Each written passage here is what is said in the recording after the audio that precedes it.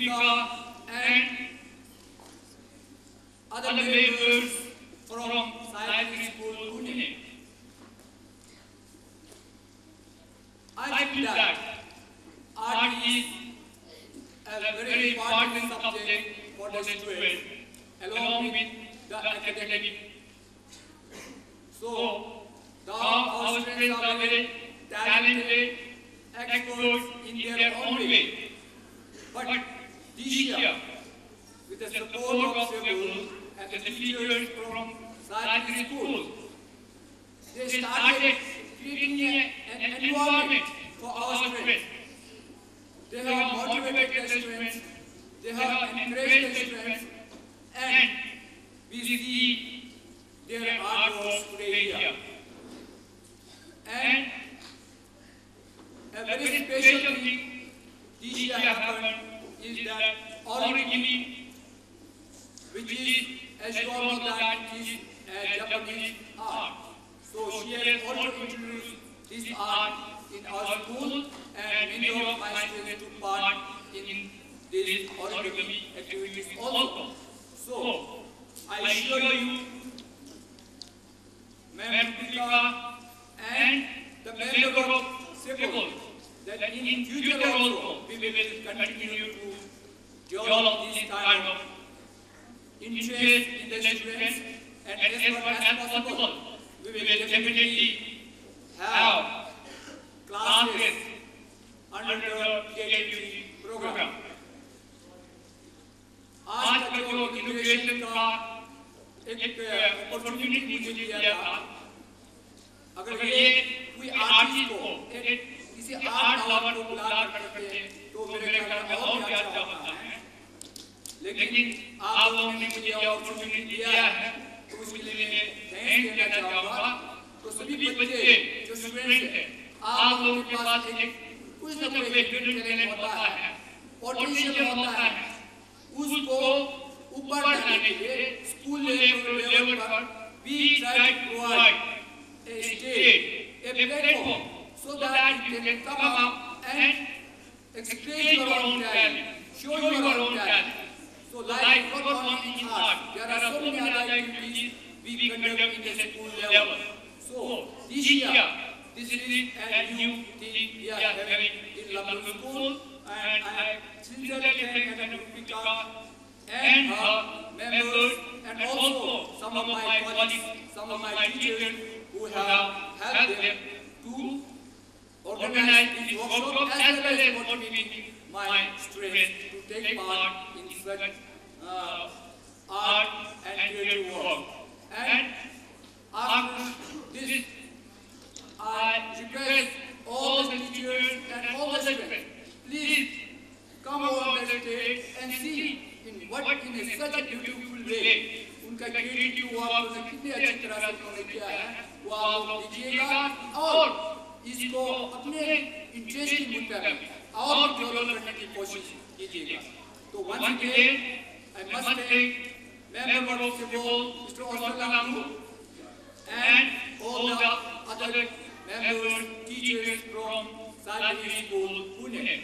So taking this opportunity, एक बात मैं आप लोगों को एक और चीज बताना चाहता हूँ कि करीब लास्ट ईयर मिस्टर Lamdon और उनके जो टीम मेरे पास आए हैं, उन्होंने कहा कि हम पुणे से कुछ टीचर्स यहाँ ला के not only in art, not only in origami, in other teaching methodology वो हमें सपोर्ट करना चाहते हैं, हेल्प देना चाहते हैं। तो शुरू में मैंने सोचा कि पता नहीं कहाँ तक सक्सीड होगा, कहाँ तक आप लोग ला सकते हैं, लेकिन जब आप लोग यहाँ पर 5-6 टीचरों को लाए हैं, कुछ मैथ टीचर, कुछ ऑर्गेनिक के, कुछ इंग्लिश के टीचर, उनके यहाँ रहते हुए हमारे टीचरों को बहुत ही प्यारा हुआ, because that is not for our teachers. They have learned lot of new teaching methodology from them. So Mr. Sai is still here. He is a PhD engineer, and he helped us, especially in math and physics subject.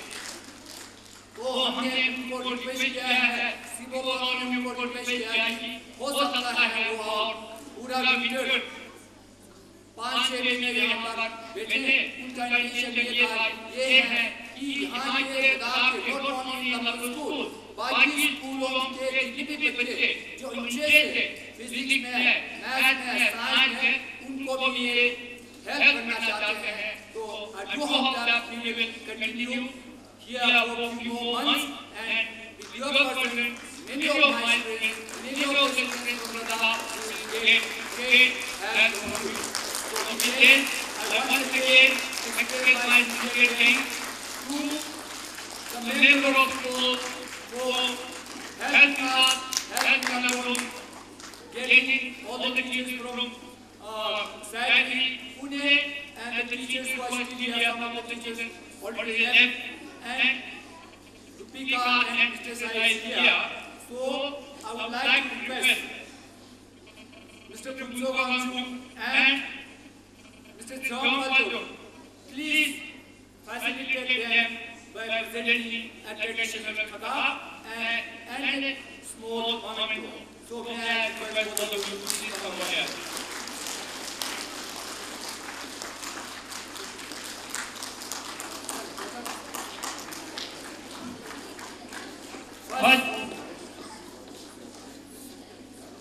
But Miss Dupika, what is Dupika?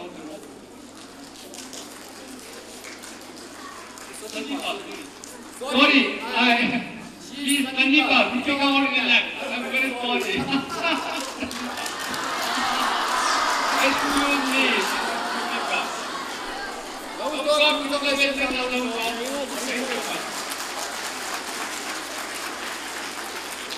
And Mr. Sai.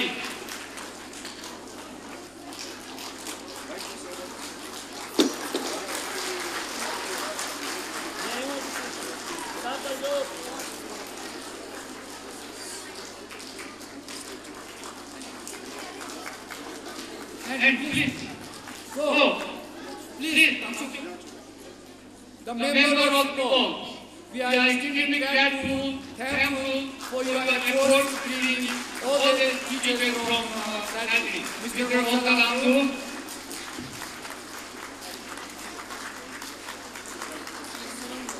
Mr. Tonam, Mr.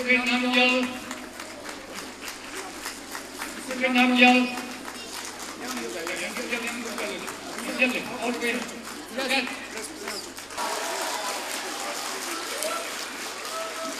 Thank you, sir, for your kind words, and thank you to the SEBoL and all present over here.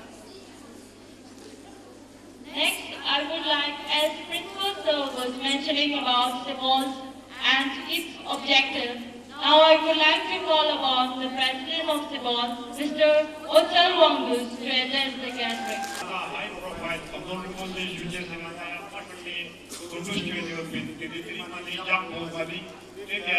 SEBoL member Thume Chos Chokne, apologize to it, my Chos, Principal Sir request to it, just should be success as an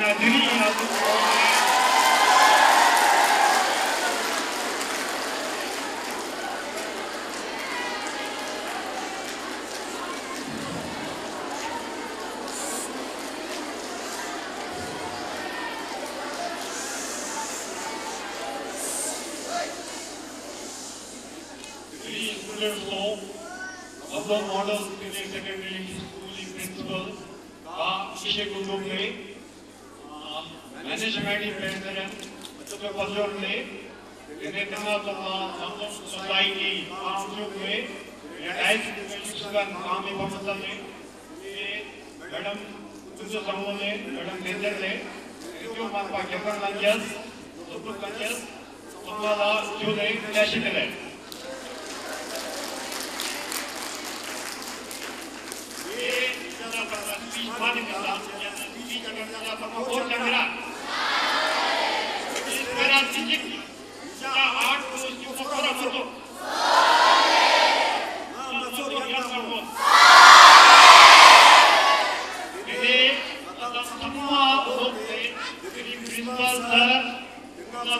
Management, society, Ladakh Zone ing tapani Jewish Asia art teacher Yongche Chamsina Equan chose Samde Mola Tikira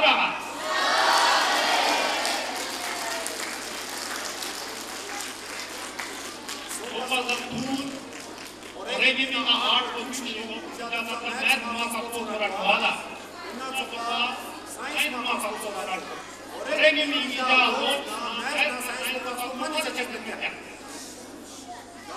art में ना madam संगीत में बहुत competition चलता है सब award जाना सब शिक्षक हैं वो इतनी ज़्यादा अपने से करते हैं सी इस वीडियो विचारा सकते हैं बिना तो टीम चुम्मे नहीं का पोटेंशियल देते हैं ये संगातियाँ ला माता जेरगान याला स्टैंड हो सकता ये लंदन स्कूल की जेरगान को निकालने लगे जाएगा तो पता है वो मामा दुनिया का माता जेरी नाम बोलता है जेरगान नाम अंदर सोनिया नाम सोपा माता जेरगान sama puspa churches respect churches Lamdon Senior Secondary School management administration is a technical mathematics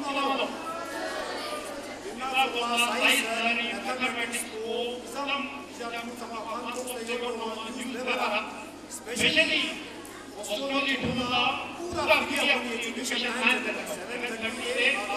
but it's true to Pahina let's go hard so far Yongche Chamsina Ma Nija Imam Shikaya Yongche Yongche Ma Kyo Sagina Namo Buku Sama Oke Chongyanche Sama Art Chongyanche Raja Atu Success Ina Lamdon na project ko success hoता है ino namote ये विचार हमने team ने जाना चीज़ change करना एक चीज़ होता है कितना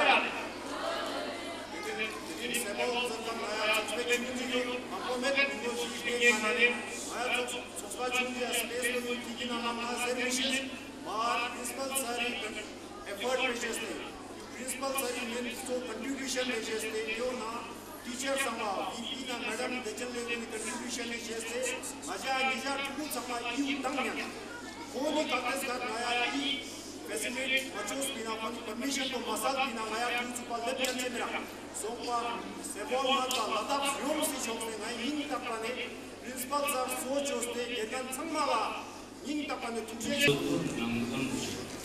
영원 제조 조절 이 주차 주식한 생각 가까이 양의 이해 그래서 이거요 말아 이거요 사람이 이제간 거는 로로부터 앞에 계속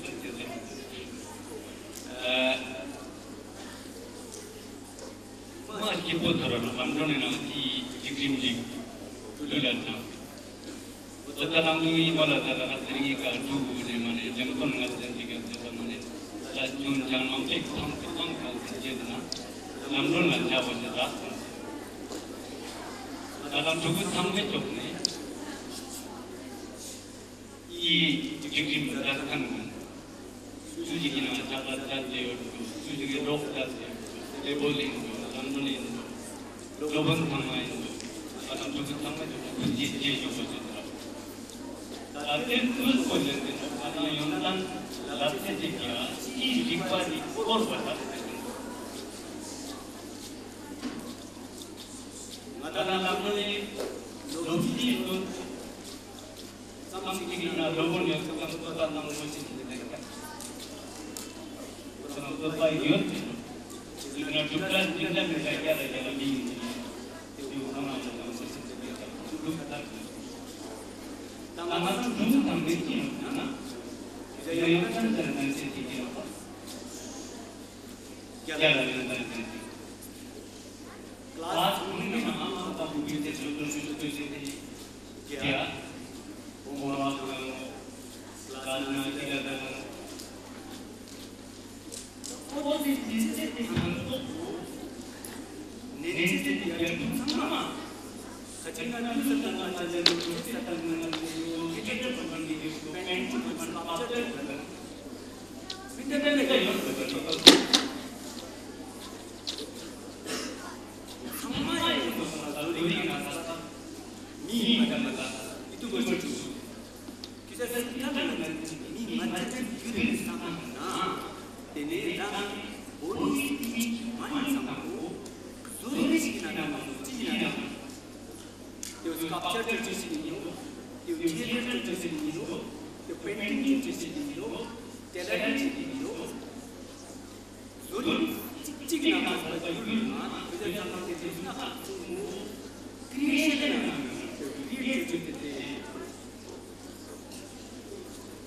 That's all. Music nam supagana creating como le gusta que tú mamá y que music es para la creating no like you can't put the thing something like that mañana te puedo que una vez lo que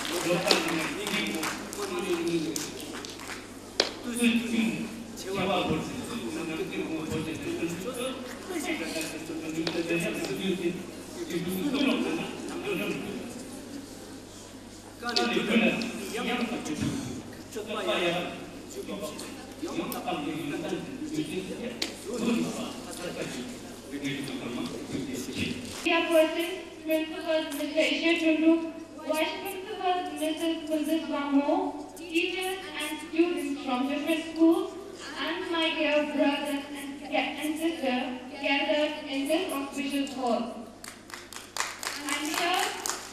I'm here to share my experiences and observations during the origami classes which took place for the last few weeks. Origami is an art of folding paper into decorative objects. The term origami is a Japanese word for folded paper. There are about 100 traditional origami figures. Most of them are depicting natural forms like birds, flowers, and fish, etc. An abstract ceremonial form of origami is called an oshi. It's a plated paper ornament attached to it.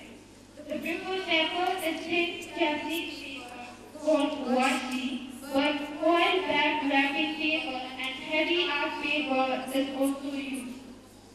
Historians believe that origami originated in China. However, it was in Japan that the art flourished. Since 1940, origami has reached new level of complexity and realism with hundreds of figures. In Lamdon School, creativity classes were first started 5 to 6 years ago by few creative teachers and students. And now, many students are showing interest in this form of art. Now we have a creativity room which is full of creative origami art objects. It was further enhanced by teachers of charity schools today. They gave the idea of origami which was developed earlier in Japan. Japanese people used to wear origami jewelry in the past. Now, we have learned many things and creativity skills. You made us to do things which we have never even imagined and dreamt of. Now, with your help, we are able to express our thoughts through art like painting, sketching, and origami. Origami also enhances subjects like math, science, and languages. Mainly in math, terms like diagonal, cube, rectangle, and pentagon, etc. are very popular in origami as well. We are very thankful to our beloved teachers who made it possible that we are now able to express ourselves through such art forms. I would like to thank especially Ms. Sandipan and Mrs. Rubika for their great contribution and spending their valuable time patiently with us throughout the session. We promise to spread this special art form among the rest of our schoolmates in future. I hope that you all will have a great time while going to the creativity exhibition. Thank you.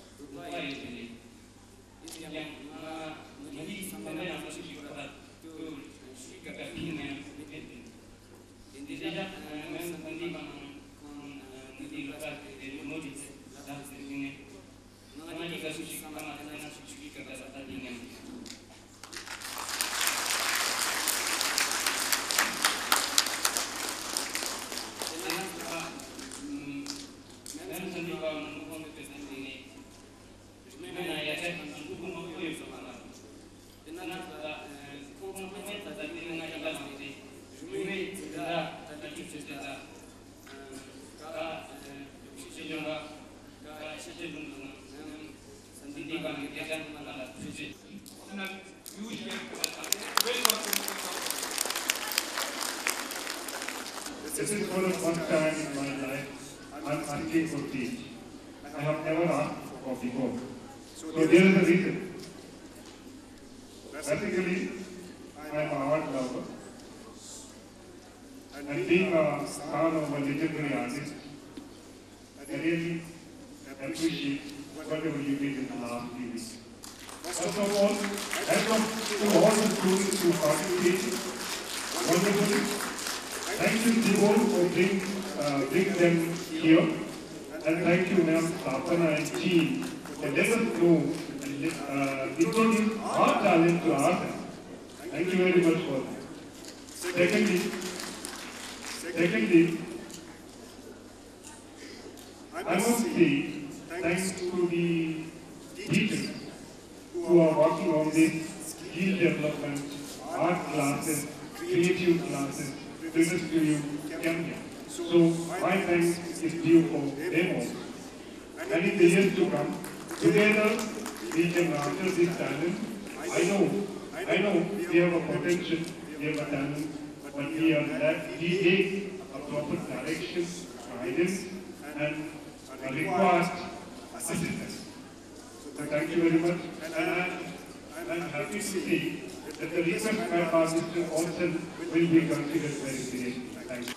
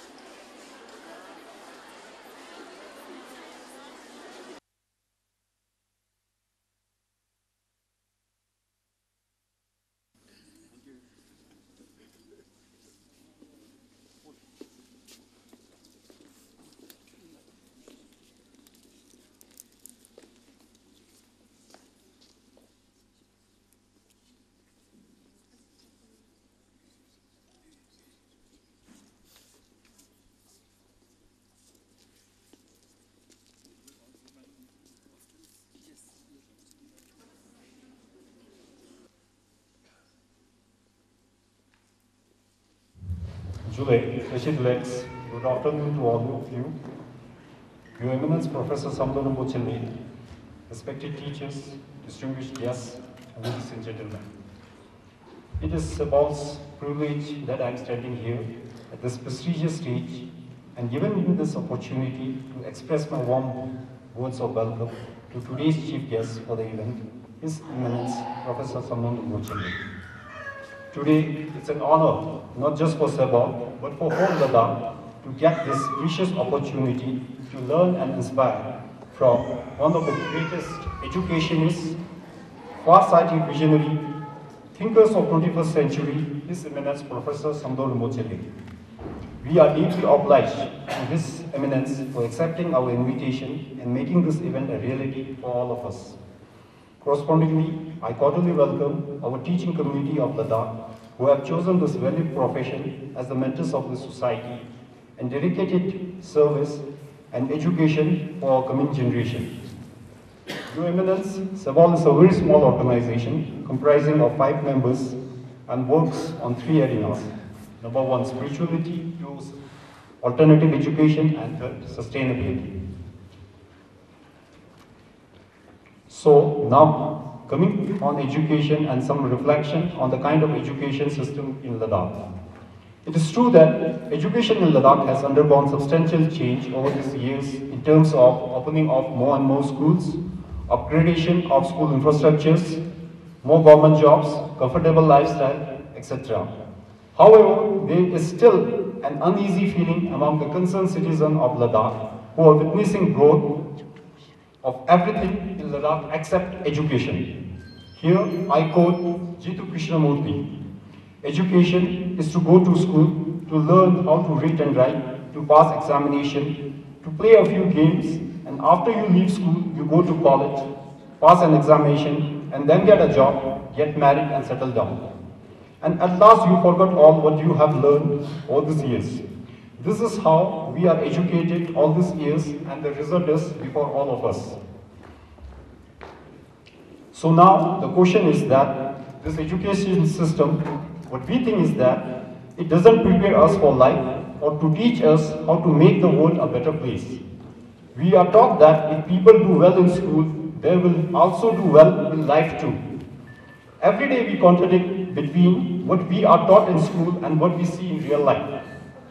Kids care more about grades, pass an examination, memorizing facts, take a degree, finishing syllabus, than they do about learning, understanding, concepts, cultivation of creativity, curiosity, innovation. Our education system teaches that being right is important than learning what you don't know. It rewards right answer and penalizes us for making mistakes. Subjects like art, culture and sports are defined as co-curricular activities and not as education. So now without taking much time, I humbly request His Eminence Professor Samdhong Rinpoche to kindly reflect His Eminence views on educating the educators. Thank you once again to all of you. Thank you.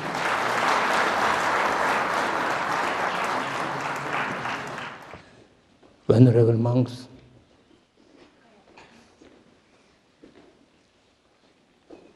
the Honorable Principal of this school, the organizers of this seminar, the participants of the seminar, the teaching community, and dear students.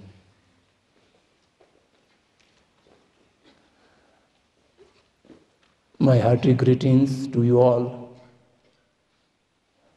and I appreciate, also congratulate for your conscious effort to prove the system of education, and for that purpose to educate the educators is considered to be one of the important matter in today's education system. But unfortunately, I have nothing to offer which would be of of useful to your endeavor. Because of two limitations of my. The first limitation is I am an uneducated person. I have never been educated at any time. So therefore, I have neither the capacity nor the authority to talk about education. Education, in its real sense of the word, as understood of today, has a peculiar and particular connotation. I have said this several times, and sometimes it becomes a joke. Accidentally, I have been the president of the Association of Indian Universities during year 1998, and in my presidential address I have said that the community of vice chancellors of the Indian university system have chosen one completely uneducated person as your chairperson. This should be considered as a liberal attitude of the Indian people or the carelessness of the Indian people. So people laughed. And similarly, I have said this, one of the All India Conference on Navtalin education system of Mahatma Gandhi, sometime in the 90s in Varanasi. At that time also I have said that I don't know anything about education. Which of you are talking in this All Indian gathering? I only know a little bit of Shiksha. If you are talking about Shiksha, then I can say that Shiksha consists of the Shil, the Pragyan, and the Shil and the Samadhi and the Pragyan. This threefold learning makes a person shishit, or this is the nature of Shiksha. And this utterance have been permanently covered by media people, and particularly late Shri Dharampalji have wrote an elaborate article on this, and there have been quite hectic discussion and debate on this for several months. Again, it happened today here, an uneducated person is talking about educating the educators. So this is something very a kind of dichotomy which may not be acceptable to common people. The second limitation is the medium, the language. I was told that this seminar is conducted in English language, and the school where this seminar is being conducted is a school of English medium. I never learned this language at any stage, and in the beginning I resist to even pick up, but later on, due to many constraints, I have to surrender to pick up few vocabulary for day-to-day life usage. Delivering a serious matter, such as educating the educators, my language will not be adequate to express my feelings or my own concepts. And particularly it is a bit embarrassing situation in India, that is also in Ladakh. We are using the language of colonizers even after 70 years of political independence. We consider we achieved the independence of India, independence, not Swaraj, in 1947. And since then to today, 70 years have been passed, but still will we think, we talk, and we act exactly on the same way when British was our ruler. There is no change whatsoever. This is not an unfortunate event for Indians alone. This is an unfortunate part of the entire humankind. The power of domination by someone which does not have legitimacy still has such deep-rooting effect. After letting the political governance to themselves, yet the mindset, the thinking process is still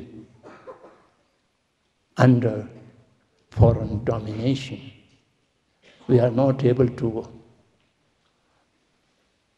recover the Indian ethos of thinking, talking, expression, and acting.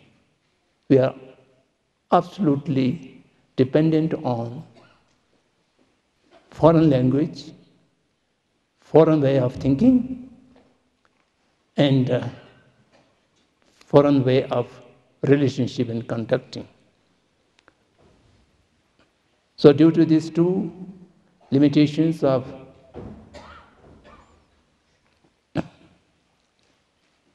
mind, make it difficult to offer you something acceptable or useful for your endeavor to improve the education system in Ladakh, and particularly for the coming generation, which will be called as the 21st century generation. I still lead my life in a civilization, Indian civilization of 7th century, and therefore it's very difficult to interact or relate with those people who have completely forgotten the ancient Indian way of thinking and living completely in a modern, ultra-modern, and post-modern civilization. So there's very little possibility of interacting with each other, and there's not much compatibility between our way of thinking. So therefore, you will forgive me that my presentation is not useful for your purpose and even not acceptable according to your concept. But there must be some room for everyone to carry one's own way of thinking or ideas, so that freedom hopefully guarantees by the Constitution of India. So therefore you have been inviting a wrong person for a wrong purpose. In spite of that, you have invited and I have accepted. So we shall have to use this time slot as we planned before.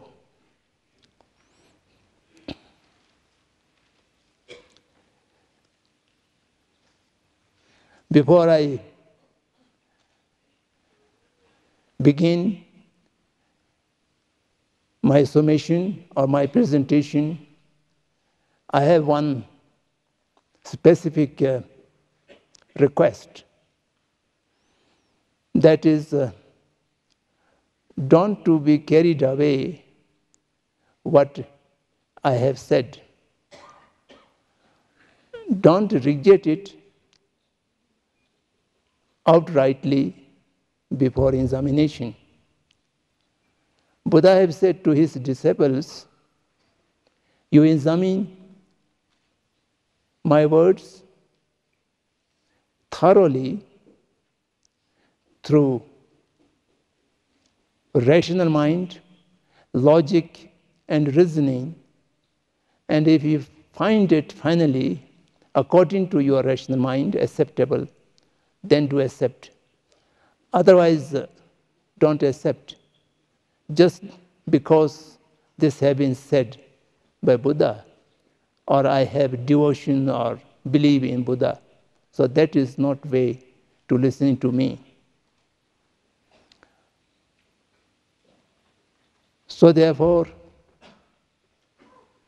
my request to you is, as Buddha have said in the Kalam Sutta, don't believe whatever someone have said. He or she may be famous scholar or this and that, but you examine that thoroughly. So whatever I am presenting before you is of my perception. Perhaps some of them my idea and my concepts as well. And that may be wrong. You must have your own powerful rationality and a sense of reasoning. By reasoning and by rational examination, thoroughly, in depth, and then something found is acceptable, you may accept them. Not acceptable, you may just reject them or forget them. So this is how to listening to someone's talk. Today we have a bad habit. The habit is to accept anything without knowing. Acceptance and knowing is entirely different. In our Sanskrit or Hindi language, we call it mana or jana. Jan kar ki mana has something significance. Mana without jana, that has no value.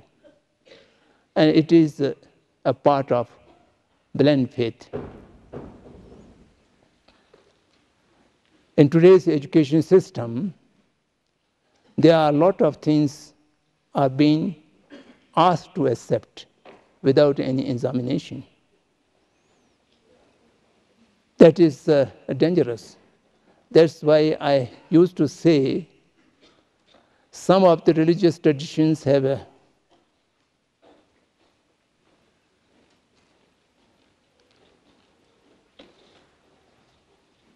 encouraged blind faith, just to faith without any examination.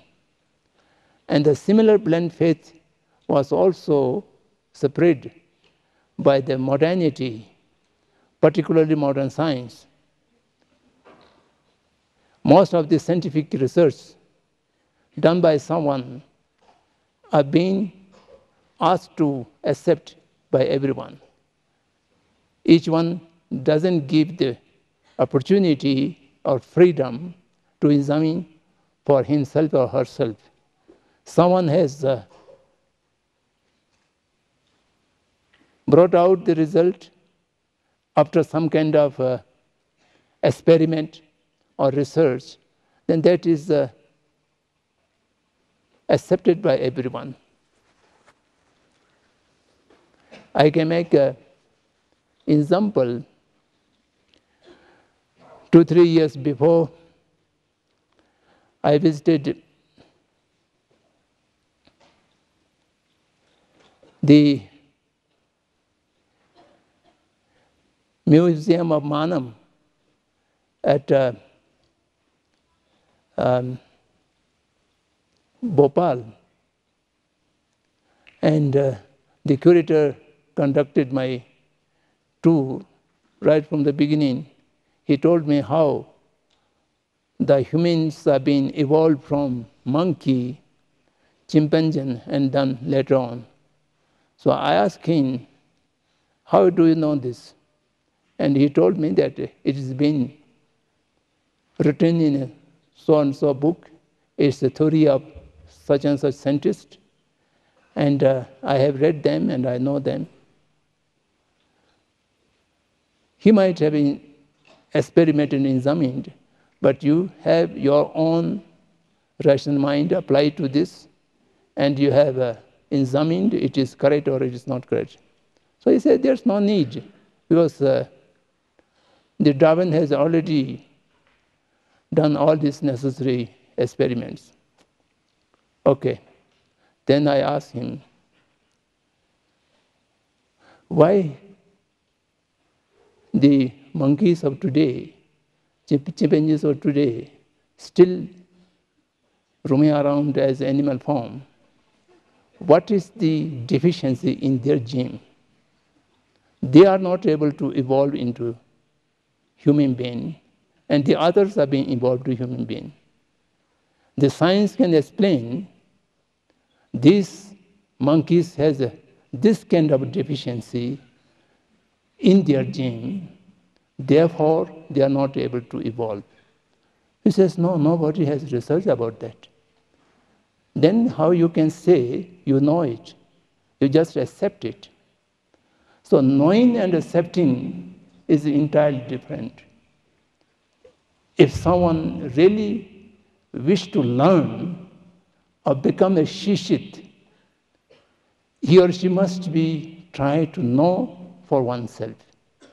And someone have suggested or some have said, you can take it as a basis of your examination. Nothing more than that. And unless and until you complete your examination, you must say, I do not know. It is written in the book and it is told by a teacher like this, but I do not know. Knowing, not knowing is very difficult. You might have heard the story of the Sukrat.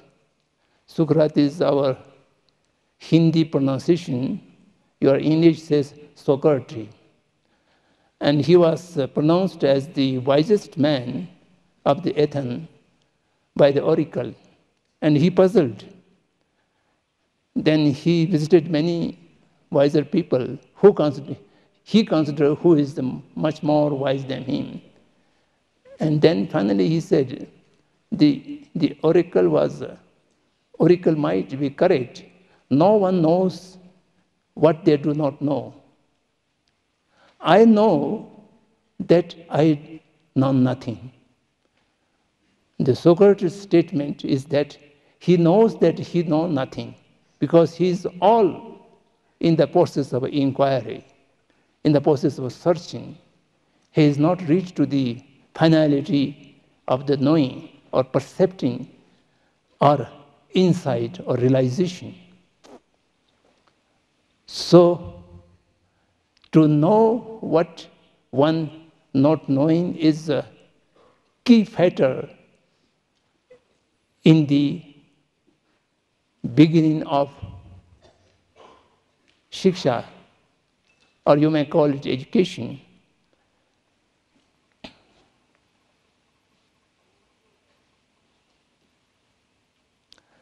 Now coming to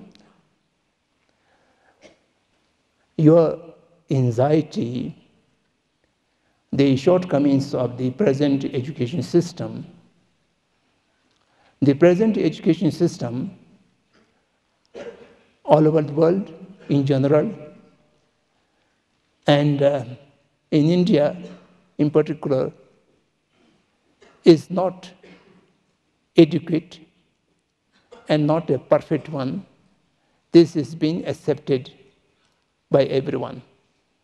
No one argues that this system, present system, is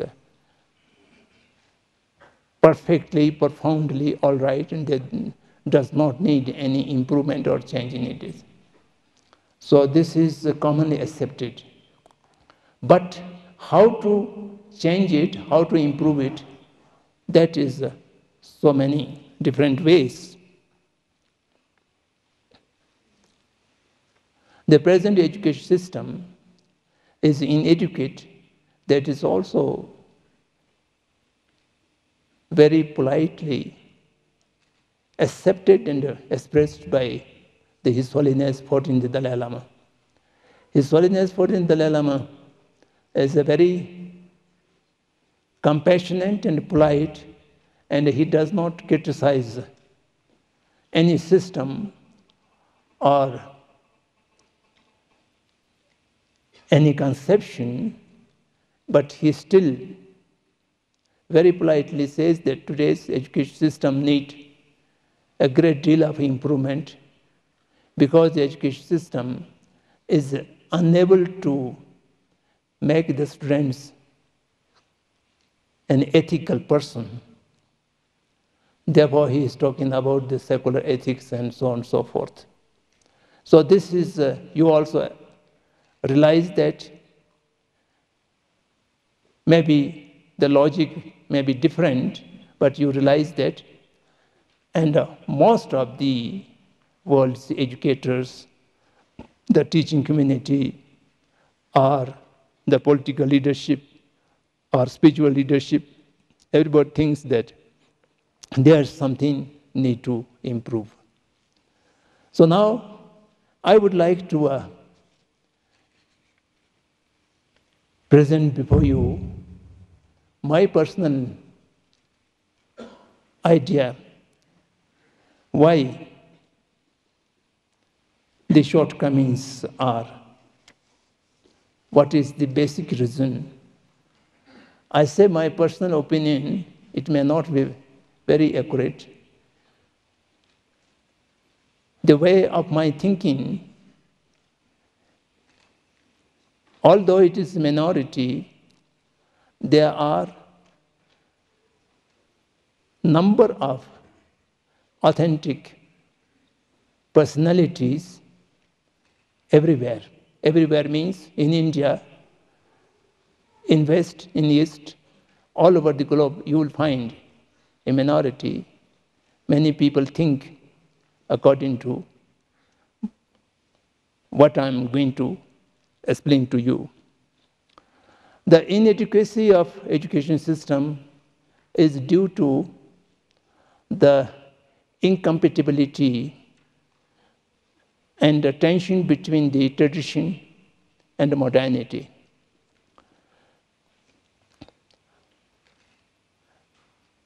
Almost anything, there's a great deal of incompatibility between the tradition and modernity. And the modernity which I'm talking about, now this may not be called today as modernity, it may be post-modernity. There are several different ways of explaining the modernity. The modernity, ultra-modernity, and post-modernity, they have different ways of define them. I'm not going to in these details. But whatever the post-modernity is a product of modernity. And modernity has a history of 300 years, not more than 300 years. It is just recent time.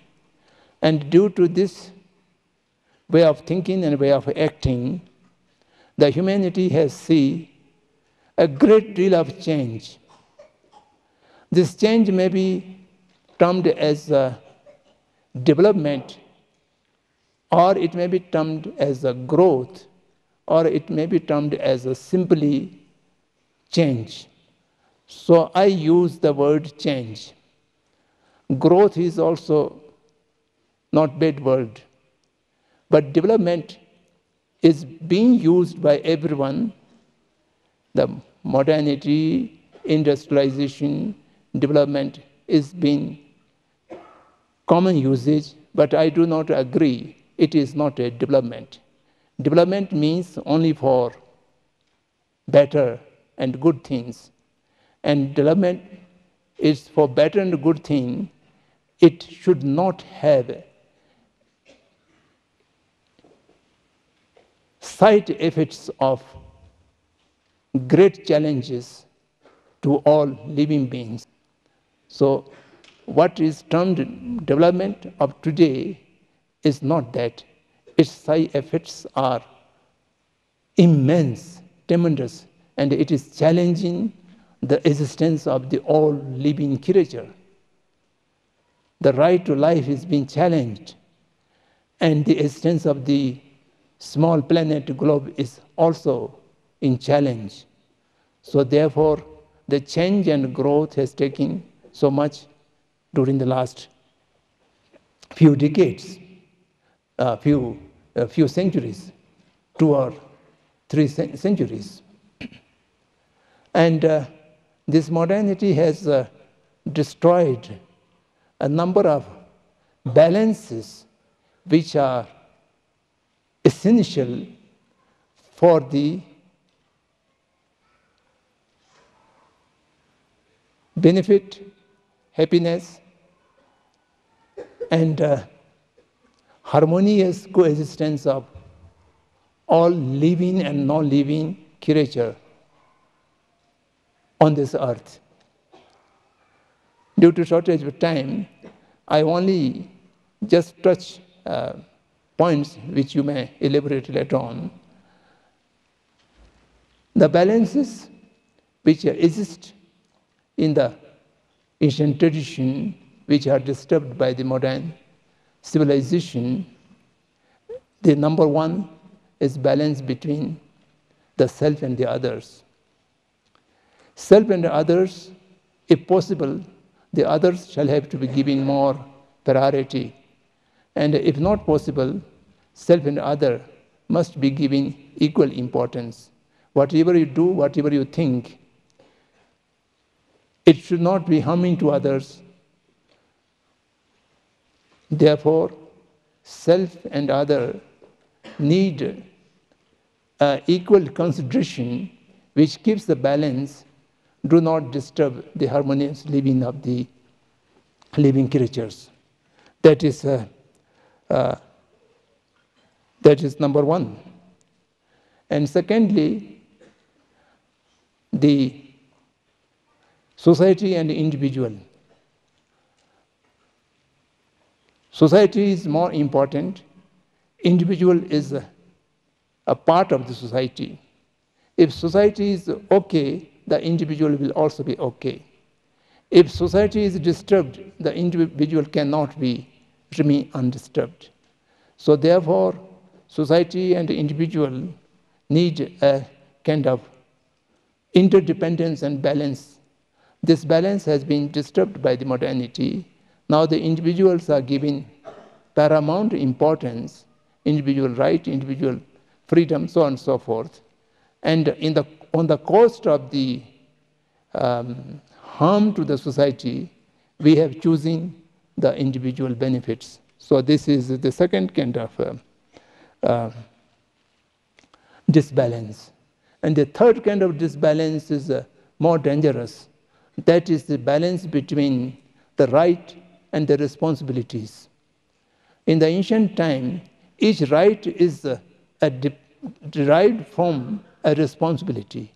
If you are performing a responsibility properly, there's no question of violating your rights. But today, the right is being paramount importance, and the responsibility is being completely ignored. The so-called organization, United Nations, has a declaration. Universal Declaration is a very big word. Universal Declaration of Human Rights. But there's nothing about human responsibility. And no one was able to even draft a document which is referring to human responsibility. So, right is overriding the responsibility. That is a big misbalance. And similarly, the balance between cooperation and competition is also reversed. The human beings, or most of the animals also, they are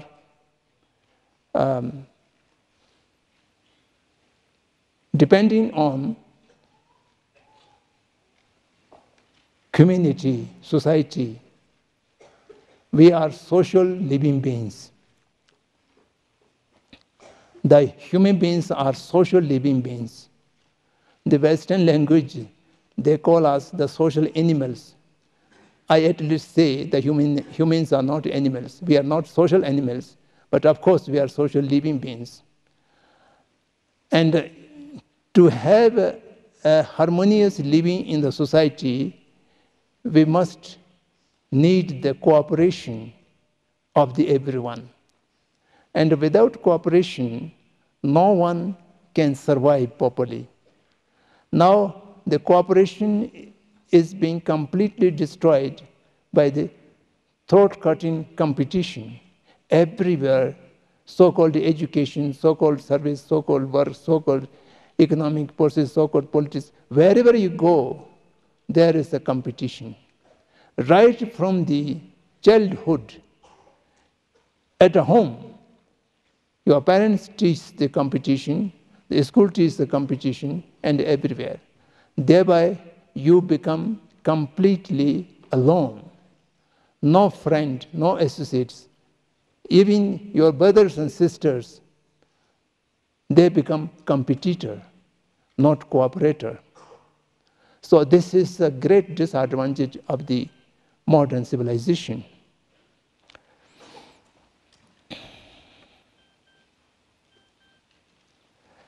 And apart from that, the modernity has another disadvantage is the so-called industrialization has given the humanity a capacity to produce commodity much more than they need. And by this way, when they are able to produce things more than need, then they have to be marketed. And to market, the people have to be trained into consumer, not user. In the ancient time, we are users of the commodities.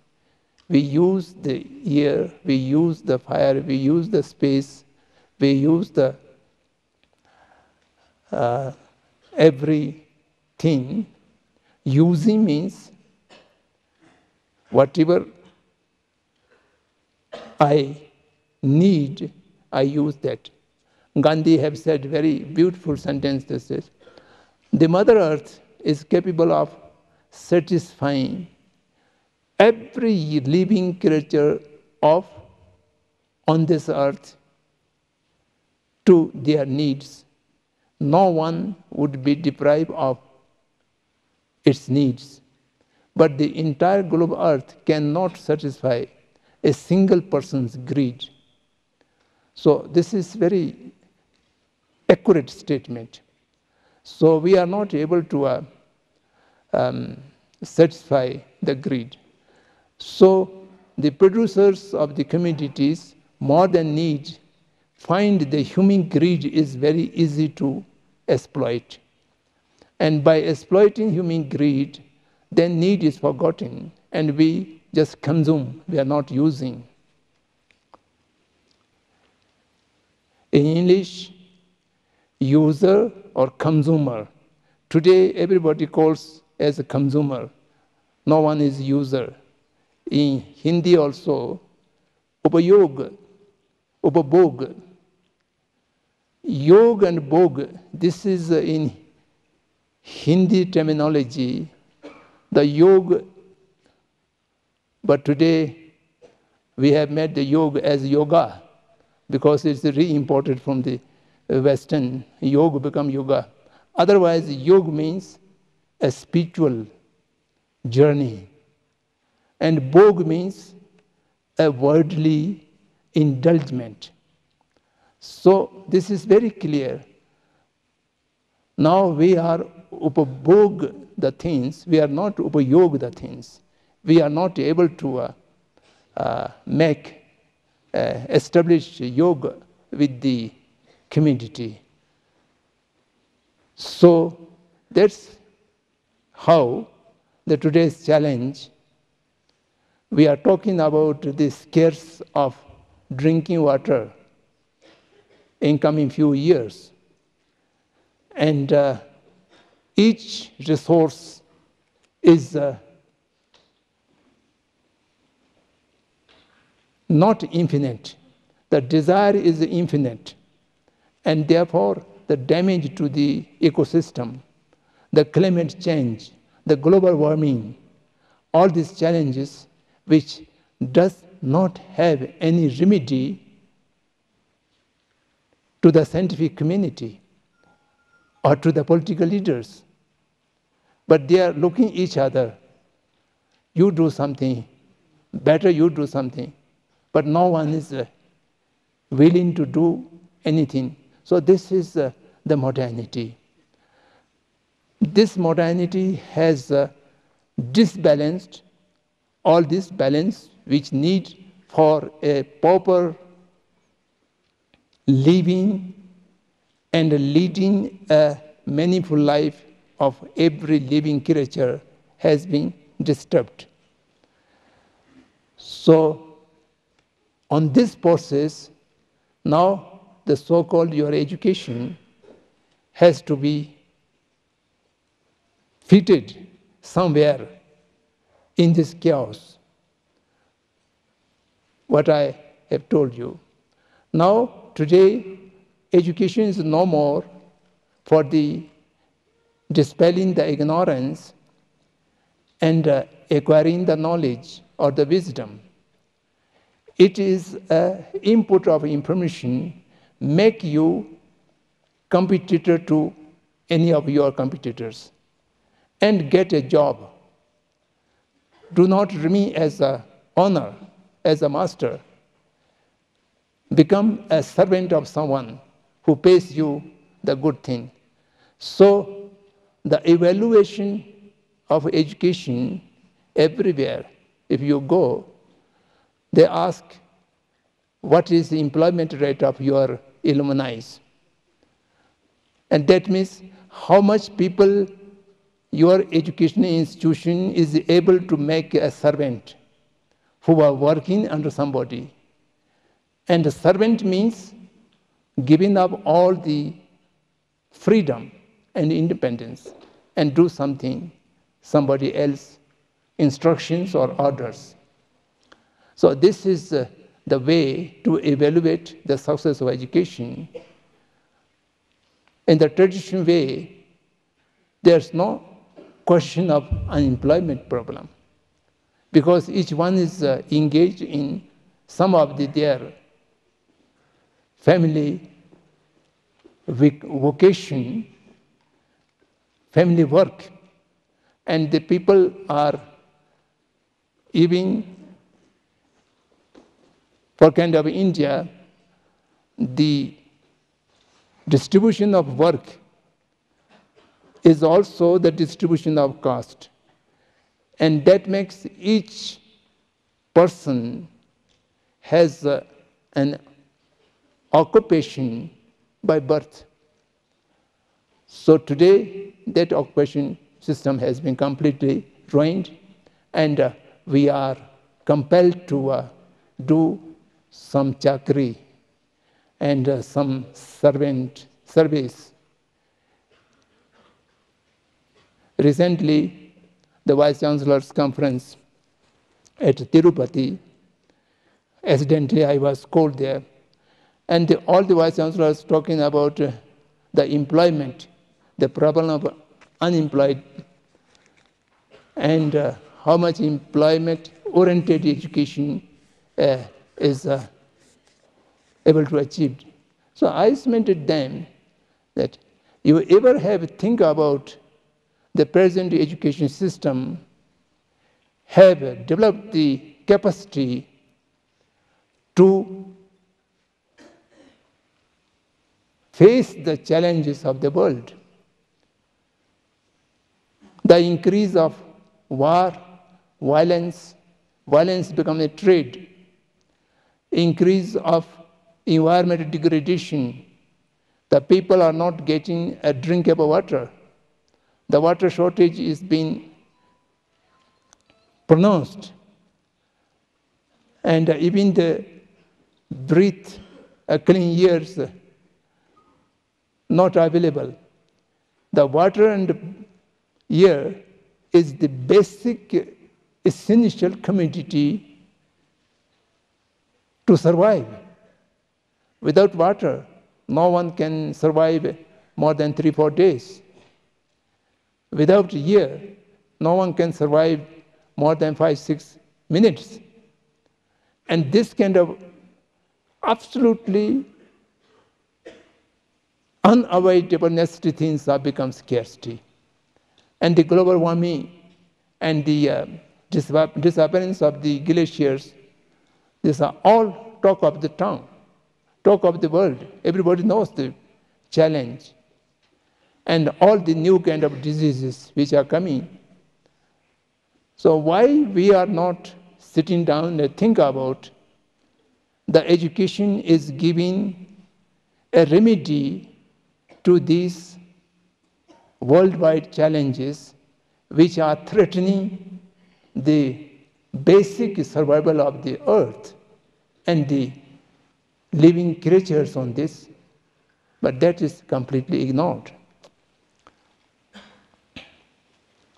So my time is finished, but I shall take a few minutes more just to say, when I talk about modernity, in relation with tradition, the modernity which departed from the tradition has created all these problems and all these challenges today the humanity is facing. How to define what is modernity? And it is a great deal of definition, but I only quote my beloved friend, late Professor Saran. He has summed up the definition of modernity in a few sentences. He says, novelty, self-grounding, violence, synonym to modernity. Novelty means it is not coming from tradition. is just something new. Self-grounding, it doesn't have any background. It's standing on one's own shoulder, and which creates all the time violence to people, violence to living creatures, or violence to the nature. So that is synonym to modernity. And what I'm talking about tradition, that also you need what is tradition. All the perpetuated customs, systems, or habits are not a part of tradition. This mistake must not be carried in our mind. There are many different ways of define the tradition, but the most accurate and appropriate is the definition given by the Kumaraswamy. Kumaraswamy was a great Buddhist scholar of Sri Lanka in the early 20th century. And he says, coming from authentic source, he is a Buddhist, therefore he says authentic source. If someone Christian or Hindu, they might say coming from divine source. And the second is coming down through an unbroken lineage. And the third component is verifiable by logic and reasoning. If these three components are there, then this is a tradition. For example, what is a Buddhist tradition? The Buddhist tradition means taught by Buddha himself, that is the authentic resource, and coming down to me, up to my teacher and to me, without breaking the lineage. Buddha has taught someone, he has taught someone, and she has taught someone. This lineage must be unbroken. And yet, it needs to be verifiable through logic and reasoning, and that is tradition. So in the Buddhist custom or Buddhist system also, there are many things which are not belonging to Buddhist tradition. They are being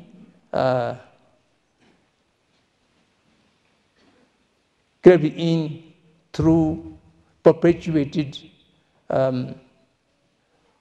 ways of doing the things, repeating the things. These are not belonging to tradition. For example, in a Hindu, the caste discrimination, caste system and caste discrimination is not a Hindu tradition. It is polluted into the Hindu society through corruption to the tradition. So we need what is a real tradition and what is the corrupted thing. The modernity is arise because of the corruption of tradition, particularly in the West. In the West, the spirituality or the religious traditions are being corrupted through political power or the feudal system, and that was being revolved by the common people, and that's why the modernity, the production, the industrialization, and the secularism, and all these are being created through the mistake of the corruption of tradition or degradation of tradition. And that's why today we are not able to harmonize or not able to reconcile the real thinking of tradition and the attack of modernity. So if someone is have the capacity to understand what is tradition and live in the tradition, then he or she can deal with the modernity quite easily. So then finally, I will say a few words about the education system of India after India's independence.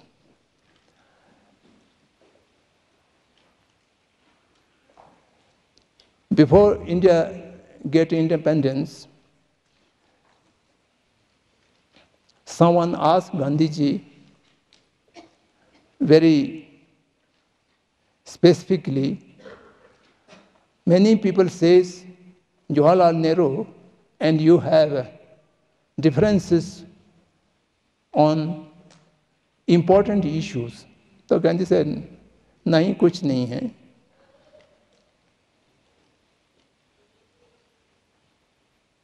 There's nothing different of opinion. Then the questioner insists, नहीं नहीं कुछ तो है, सब लोग कहते हैं, तो कुछ तो होगा, आप बताइए.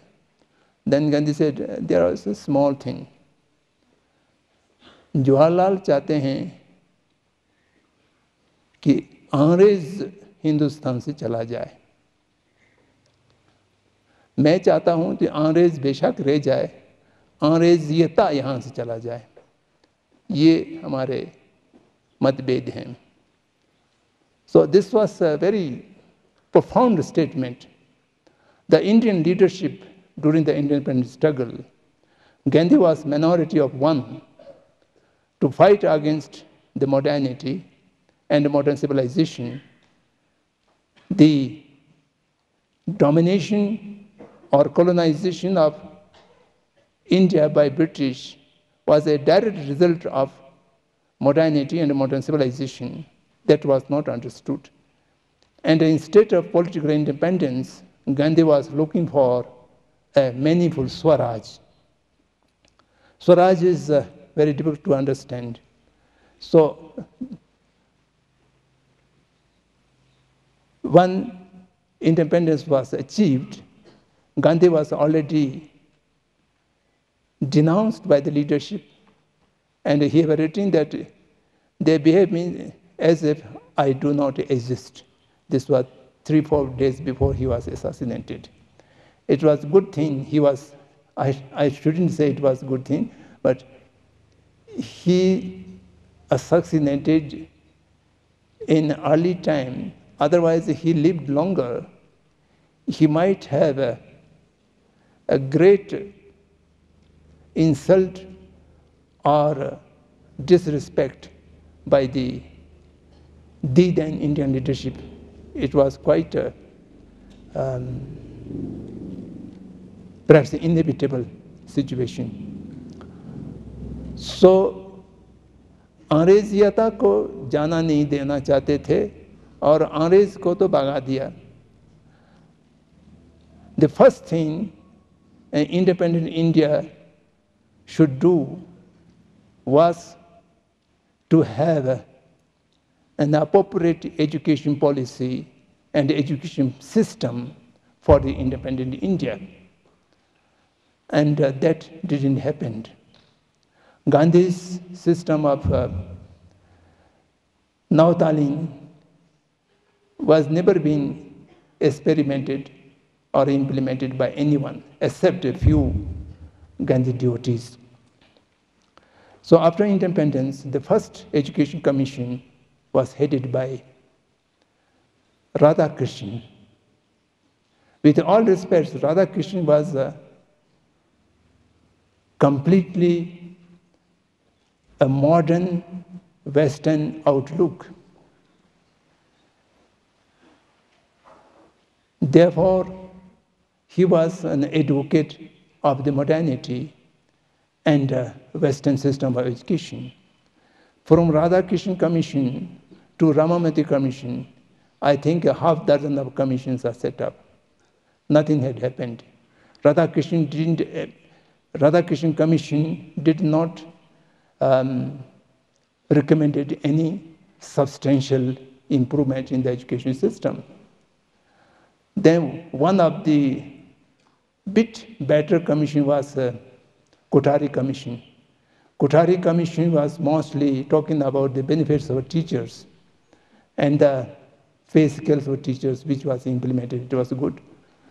Then the last commission was Acharya Ramamati Commission, and we have great hope for them. Ramamati Commission was set up by the Vishwa Vishwanath Pratap Singh, during his short-term Prime Ministership, but Ramamati Commission could not submit a report.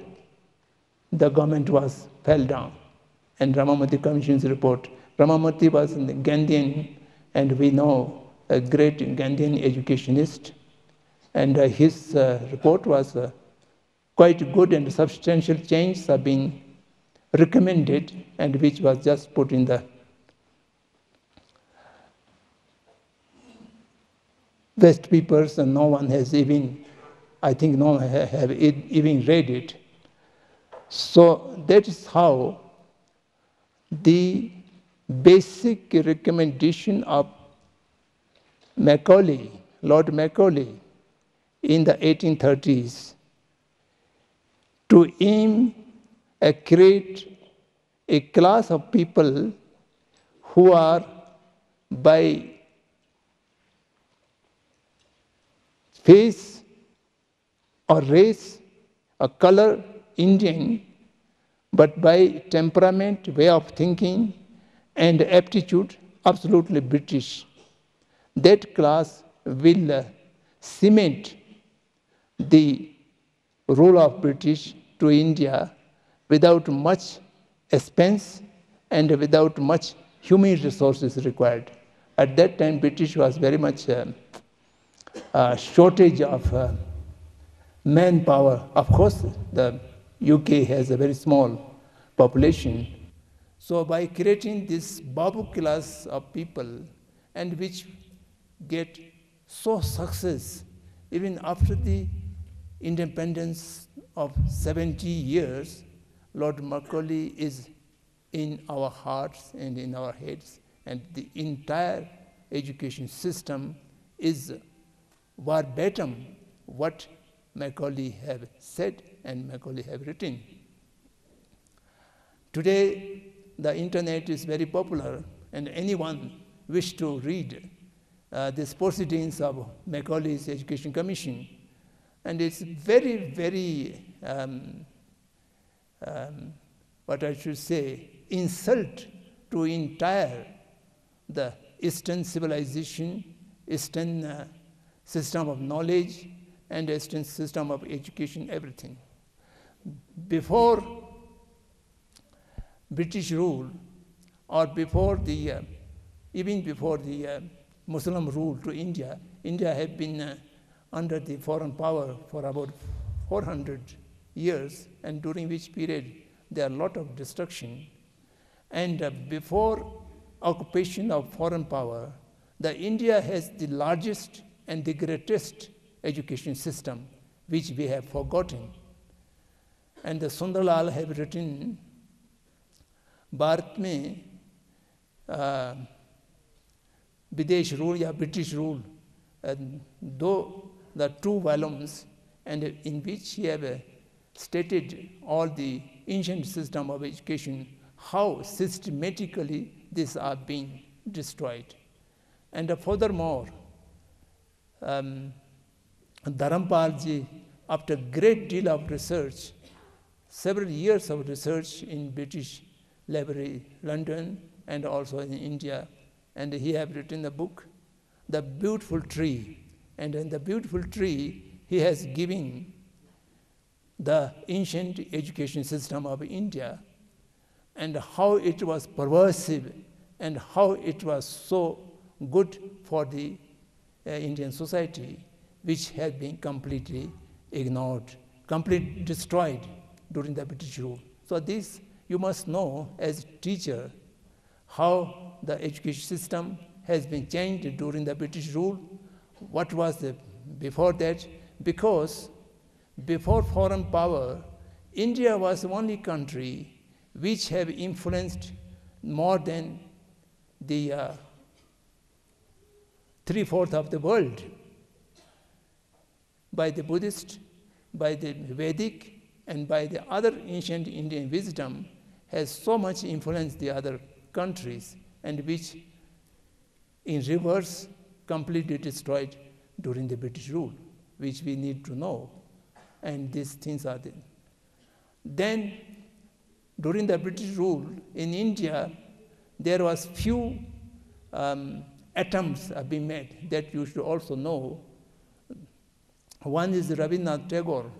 Rabindranath Tagore was not satisfied with the British education system, and he has evolved his own education system, which is basically based on the Sundriya Vidya, the aesthetic science of India. And he tried to evolve the education around the sense of aesthetic, around the science of aesthetic. And he established the Vishwabharati Shanti Niketan. Now, of course, it is one of the usual universities. And he tried there. And the second one was Aurobindo Ghosh. Aurobindo Ghosh was a converted British, reconverted in India. Aurobindo Ghosh, right from the childhood, been under the care of the British nurses or governors, and then at the age of 7, he was sent to London, and till 23, he lived in London. He was not allowed to learn his own mother tongue. He was not allowed to learn anything of India, and he tried to make completely a British person. Then he come back, he learned the Indian spirituality, Indian tradition, language, and he evolved education system. Still, they are running number of schools, Aurobindo Ashram schools. These are minority, not very successful, but the system was very valuable. We should know what was the system. And the third was, of course, Gandhi. Gandhi was evolving the education system around a vocation. Any kind of vocation can be center of science and learning, and that can be evolved education system. That is now Talim. And Gandhi have written very emotionally, "This is my last offering to my beloved nation, to India." But his last and best offering has been completely ignored by us. And today there are only 10 or 12 small schools which are following the Navtalin system. And then the fourth was Madan Mohan Malviya. Madan Mohan Malviya was an advocate of Western education, but his advocate was, with Western education, we must parallel Indian education should also be brought up. He established Banaras Hindu University, and in which the ancient learning and the modern learning were tried to put at parallel, and he was also not very successful. So these are what happened in the past. Then Jiddu Krishnamurti. Jiddu Krishnamurti was also very much emphasized the education system, and he does not give us a systematic system of schooling or higher education. He is more based on mindset, the philosophical background of education. And he always says, cannot be taught. The people must learn. The education must be for awakening the inner intelligence of the individual. Thereby, he or she can be flowering in goodness. The flowering in goodness must be the result of education, and the education must be result of one's own self-knowledge or awakening. I consumed about 20 minutes more, for which I apologize. Thank you very much. Your Eminence, with all my humility, I'd like to ask one question. Is there any such thing as originality? Is there any such thing as original? This question is very complicated and also pervasive. The question is there such thing which is considered to be, or which is called as original?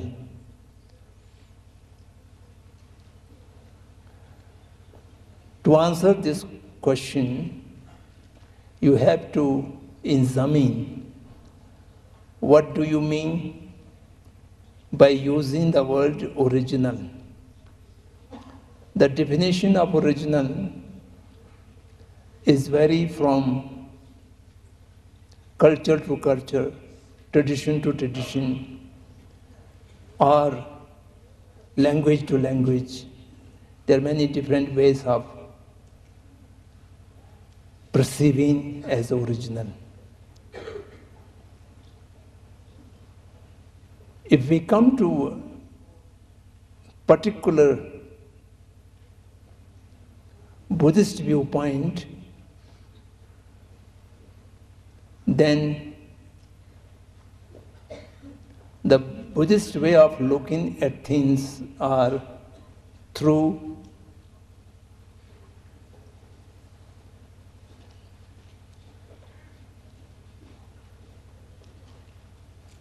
two truths, the ultimate truth and the relative truth. And the ultimate original will be of the only ultimate truth. That means the negation of independent, inherent existence of anything. When you negate that, the negation itself is an original that is not depend, or that's not being polluted by anything else. And similarly, the relative truth, since it is being given the status of truth, that also needs to be original. And that is original because the negation of the existence of inherent self-existence, then how to exist interrelatedly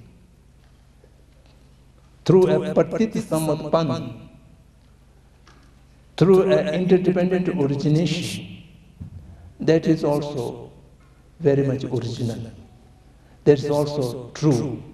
It cannot be denied in any way. It does exist as it appears.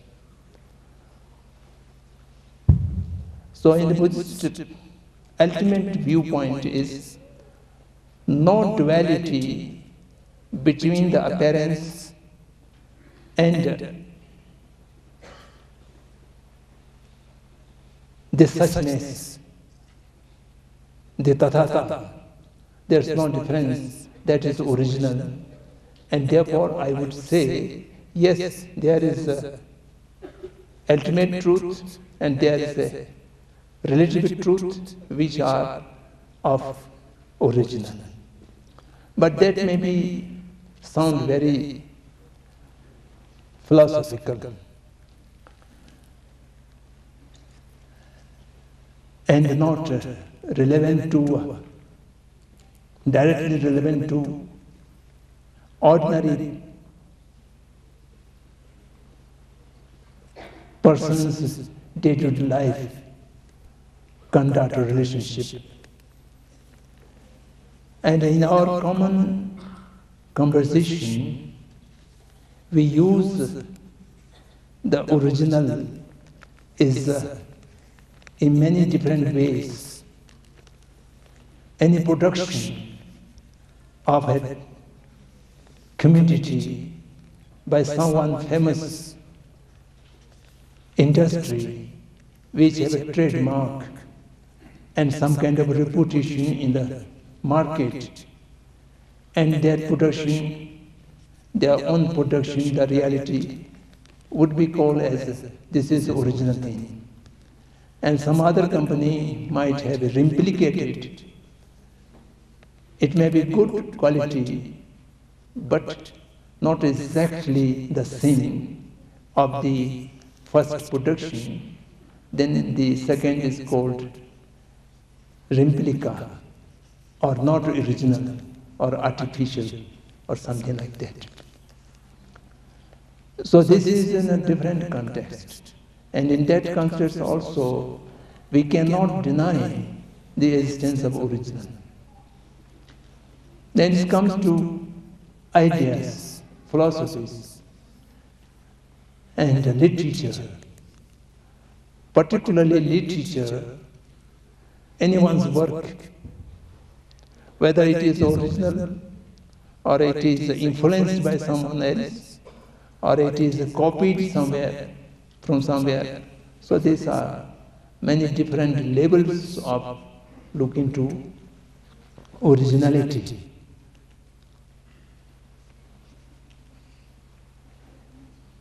An idea of a person coincidentally very much similar to an idea of someone else living far away, thousands of kilometers away, and not knowing to each other. But the two ideas have become similar by accidentally. No one has influenced or copied by the other person's idea. And in that matter, both of them might have called original idea, because it is not influenced, or it is not copied, or it is not imitated. So therefore, it is termed as original writing or original idea. But all these things have to be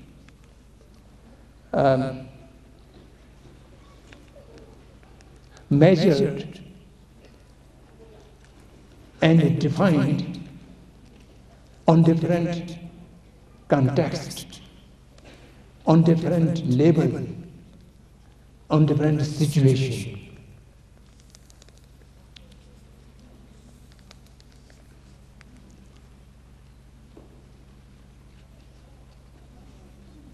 Generally, when I say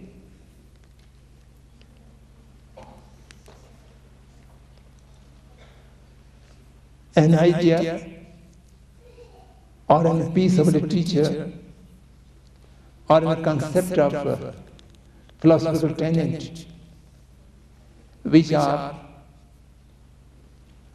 of authentic, Pramanic, and which is not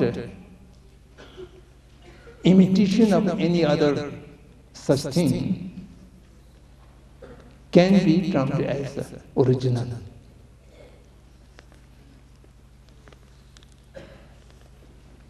But that originality is not representing the two truths.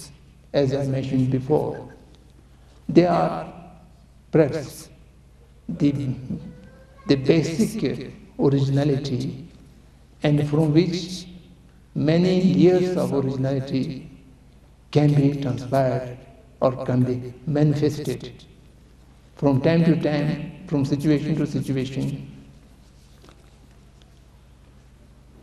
But one thing we must aware of is imitation of something else without one's own application of rational mind and thorough examination, which creates the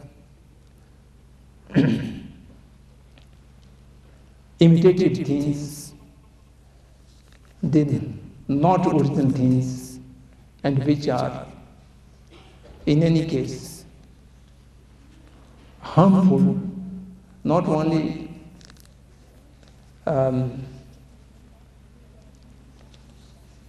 good thing, but it would be harmful to that imitator or the usage of that imitation in any application. This much I can say. I don't know whether your original question is being answered, because this can be interpreted in many ways. For such inspiring talk.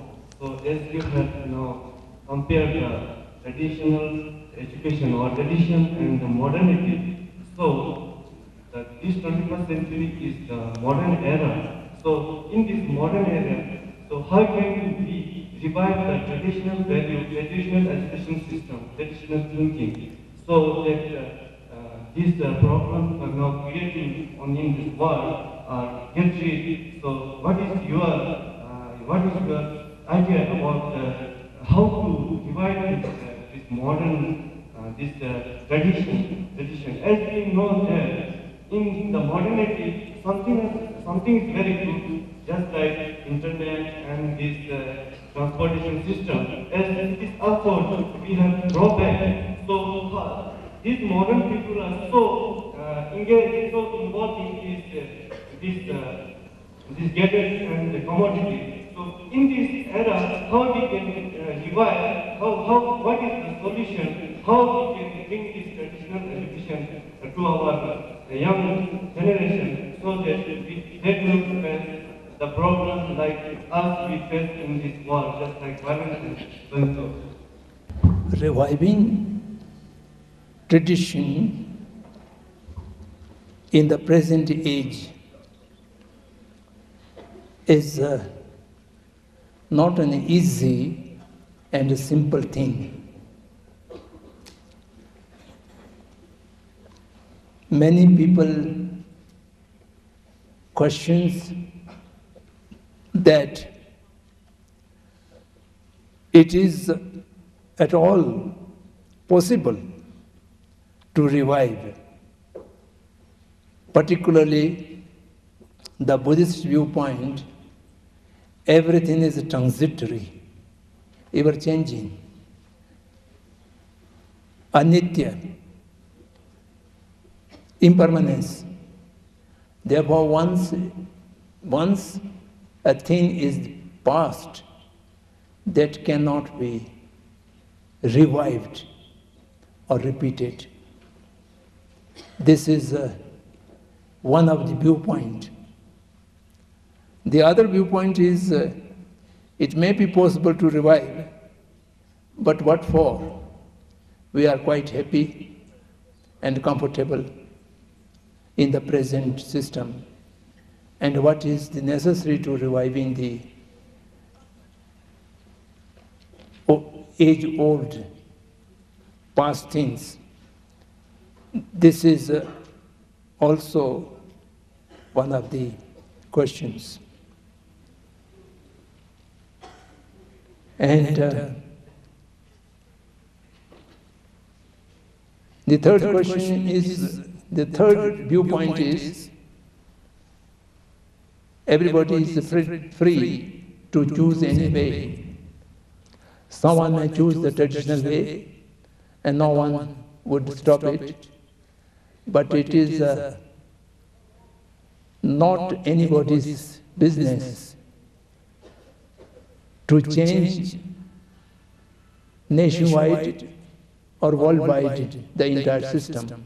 That is not possible, and that is not also necessary. So these are different points of view prevailed in the today's world. Howsoever it may be, my personal viewpoint is that if someone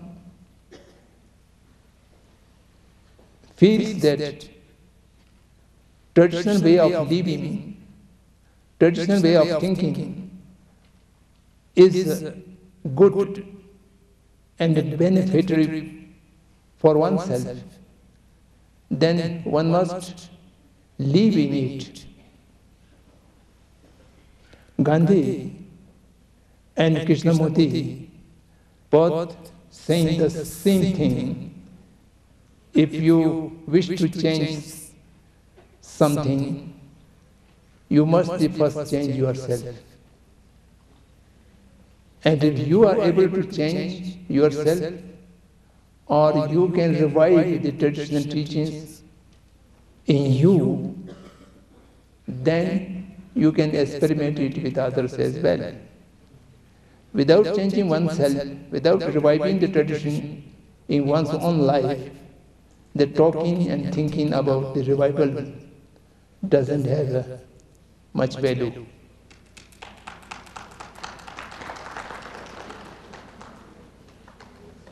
Why all the time when I introduce myself to the audience, I accept that I do live in the civilization of the 7th century, in general, the tradition,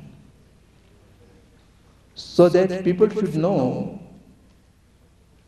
they would like to outright reject or just experiment with me. So without knowing, the keeping in dark may not be good for oneself and for others as well.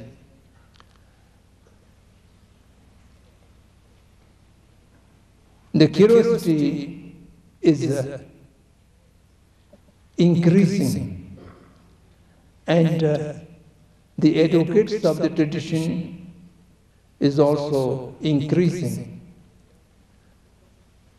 Not much in India, but in the Western countries, where the experience of modern development have been completed, and they are able to see the demerits of the modern development, and they are looking for going back to the tradition. This is increasing.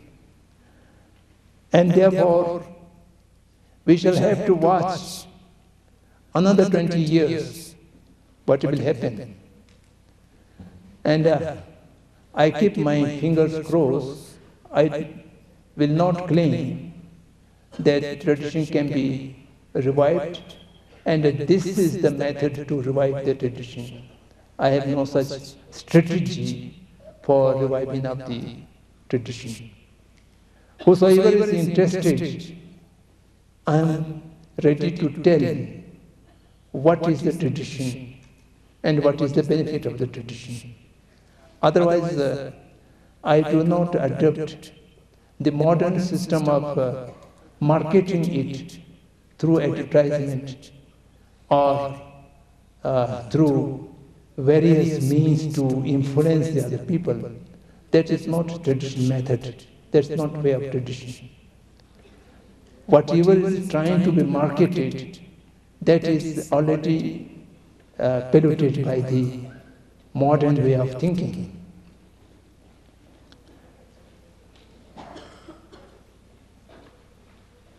A process is going on, dialogue between modern science and Buddhist science under the leadership of His Eminence the 14th Dalai Lama. This dialogue process has been remained there for the last more than 30 years, and during which period several institutions have come up. The basic institution is the Mind Alive Institute in America. They are conducting the dialogue between science and Buddhist science. His Holiness divided Buddha's teaching into 3 categories: Buddhist philosophy, Buddhist science, Buddhist dharma. Buddhist dharma is only for Buddhists. The others has no business about Buddhist dharma. The Buddhist philosophy and Buddhist science is common to everyone. That is not belonging to the religion. So we are sharing it with entire world scientific community, and which is giving signs of a real basic change in the thinking of the so-called modern science people. And it may be resulted in future some very positive form, because the modern scientific knowledge has limitation, and Buddhist science, Buddhist philosophy does not have any limitation. So a limited knowledge or limited thing comes to an end of its utility, and at that stage it shall have to depend on something which is unlimited. So this kind of dialogue may bring for the revival of ancient knowledge of India, the Nanda tradition, so on and so forth. So what I would say as a partial response to your question is, if anyone wishes to revive the tradition one's own individual life, it is absolutely possible and so easy.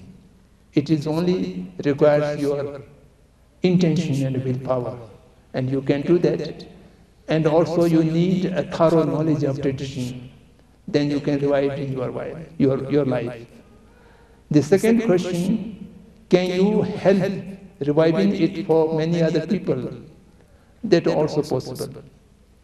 If your question is, can we revive it at national level or at state level? Can I revive in Jammu Kashmir the traditional way? I have doubts, because we are still under the British rule in our minds, and it will not going to be disappear in the near future, because all the leadership needs this mindset. It is their capital of politics.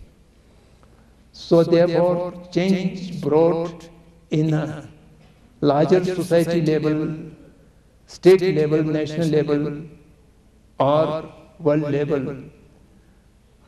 I should not say it is impossible, but I would say it's very, very difficult and unlikely.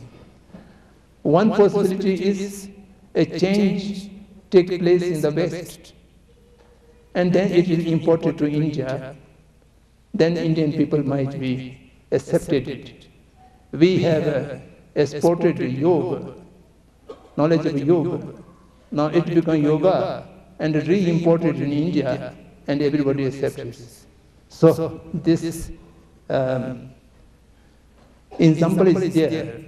So I don't say impossible, but it is not so easy. After you have saying after British rule, education system has been spoiled. Yes. Now, past is just history. Now what we have to do is change our education system. Right. What things we the student have to do to make education system better. Okay. The young bright boy is asking, the education system has been polluted during the British rule, and now we need to change it or improve it. And for that process, what the student community can do, what is the contribution of the students community. So this is very positive way of thinking, and I appreciate his idea. Due to shortage of time, I was not able to go into some of the details. The system of Shiksha, there are 3 direct stakeholders, and the 4th one is indirect stakeholders. And any change we are proposing or thinking to bring around the three direct stakeholders shall have to be in cooperation, not in competition. The three stakeholders are the teaching community, the students community, and the parent community. And the fourth is administration. And the last is the society at large. So we have to make skillful methods to bring a change by coordinating the teacher, parent, and student together. Any curriculum or any system of education or any system of learning which need to be implemented in a particular school, the three components must be in agreement. First of all, the teaching community must be living in that system, not accepting, just living in that system. There are many teachers who do not agree to the system, but due to his or her employment or livelihood, they have to do the things as they are told to do. And there is a conflict between the mind and the action. So therefore it does not work. Similarly, a change is brought and the change is not agreeable to the teaching community, and due to the administration or due to the society, he or she has to do that work unwillingly, that will have no effect. The conviction of the teacher to the system with which he or she is going to proceed learning with the student, the conviction, the faith in that system in the mind of a teacher, and teacher take is as his or her a life mission to implement it. That is the first requirement. And the second is most important is students community. Students community must be understood what is the purpose of his or her learning, right from the class 1 to the class 12. 12 long years of one's best part of the life to be spent in the school. One should have the right to know why, what for, what is purpose, what is the expectation. And with that clarity, then students community can tell the teaching community, we need this kind of system. And the teaching community can again discuss with the teaching community, the students community, the merits and demerits of such proposition. And there should be clear understanding between the both of them. I used to say the learning system generally should build up teacher-centered, because unless teacher is teacher has the capability of that teaching, that learning, then there is no use.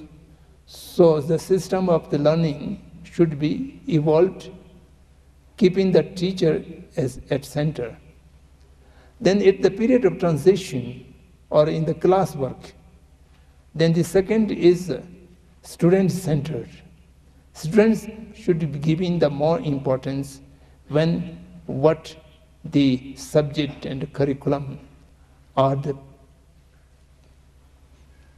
plan of learning is to be implementing, the students would be more giving importance and more giving the say. And the third is the parents' community. And the parents must be agreeable to the system, to the teacher or to the student. What they are doing, the parents must support them. What happened today, most of the students are being forced by the parents' desire. You must become an engineer, you must become a doctor, or you must become an MBA, so on and so forth. And then they keep a reward and punishment system. If you become topmost in the class, I will give you a bicycle, or I give you this digit, so on and so forth. Or otherwise, I will cut down your pocket money, or so on and so forth. So parents are very cruel for driving the students' direction. Whether the student has willing, unwilling, or capacity or no capacity, these are not being properly considered. So therefore, these three components need to be come together, discussed thoroughly, and any system cannot be imposed by one side. The imposition would be, then it will no more shiksha, neither education, it would be indoctrination. You must differentiate education from the indoctrination or brainwashing. So education must give you chance to inquire, not to be accepted what is being told. So what I can suggest for the students' community would be, students should consider what they are learning in the school is really useful for their life, for become a good human being, not become a good nokari, servant, to become a person, independent person, who can serve the others, who can help the others. In other words, who might be able to give employment to others. So this kind of way to examine what the learning system you are being giving in the school is useful and perfect for your rest of life, to become a good citizen and good contributor to the society, or good lineage holder of the tradition, so on and so forth, whatever you may wish, and that should be discussed with the teachers and with your parents as well. And the cooperation of teacher, parent, and student can make the administration to follow. And thereby the society and the state might think a gradual change. So the number one is to question the present system, its merits and demerits, and think about alternative systems. What kind of alternative system you can recommend? And thirdly, to pursue the teacher, the parent, and the administration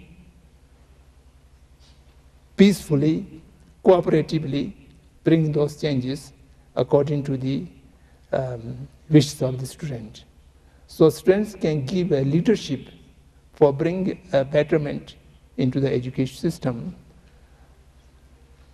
thoroughly examine the existing system and what is the shortcomings in that, and what are the betterments if we adopt some alternative things, and all these students should know. And if you have limitations, you should ask the teachers and other wise people. And also now the modern facilities give you access to wide range of information. So therefore, you can find out for yourself what is the best. And whatever you think the best, you should have the courage to express it.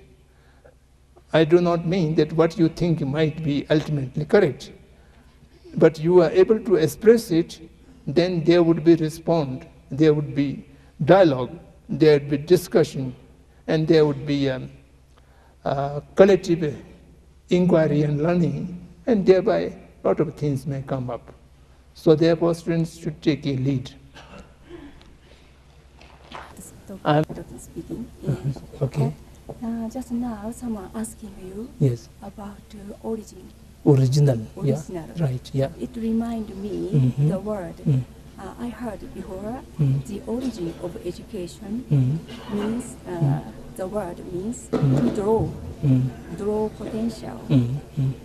So to draw potential of individuals, to draw potential of society, draw potential of future Ladakh. It sounds for me very alternative education. Yes. But at the same time, very origin. Yes. Yeah, so how do you think about Yes. I am very much in agreement with this question. The questioner says that origin of the word of education is deriving from the word of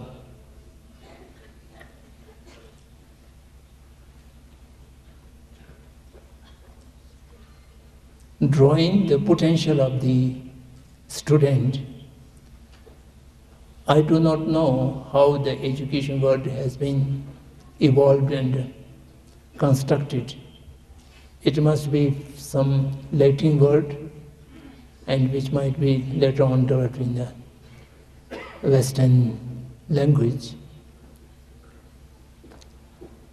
But basically, the traditional idea is the whole shiksha or education means to awake the real potential of the student or of the learner.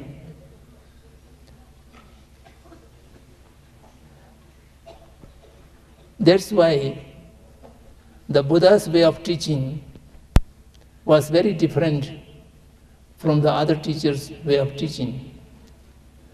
Buddha never remained consistent. Sometimes he taught there is the existence of self. Many times he negates the existence of self. And many times he says the mind exists inherently and the object does not exist inherently. And finally, every existence is of interdependent nature. So that's why there is 4 different philosophical schools of Buddhism came into being. He always teaches how to suit the capacity and the potential of the learner, the listener. And he never imposes his knowledge or wisdom to the others. So the real education is to draw the potential of the student. The Buddha, another way, said that each sentient being has the seed of Buddha nature. And that seed of Buddha nature shall have to be nurtured to sprout. And for nurturing, this is the practice of the spirituality or teaching of spirituality. That's why Jiddu Krishnamurti also always says the teacher is only a facilitator to stimulate the wisdom or the seed of wisdom in the mind of the student. That's why Buddha had also, in the common teaching means the paramita teaching, he did not use the word guru or teacher. He used the Giveshini, Kalyanamitra at the same level, not in an authoritarian, but to be a friend, to stimulate the inner strength of the student, to awake the potential of student is the singular objective of teaching or giving shiksha or giving education. So by drawing out or stimulating the potential of the student, which can be applied to the community, for example, the potential of the whole Ladakh to be awakened, or the potential of the whole India, this can be enlarged at any way. But that needs a very systematic and good method how to stimulate and how to awake the inner potential of the student. Even the modern educationists also, in some degree, agrees that the potential and willingness of students is the basic criteria on which subject the student should undertake at the high level. The child's psychology is considered to be one of the important components in the teacher's training, but which are not properly implemented in any way.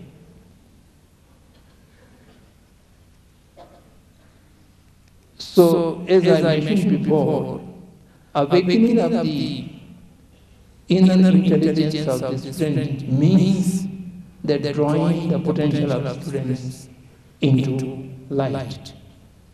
And for that, you cannot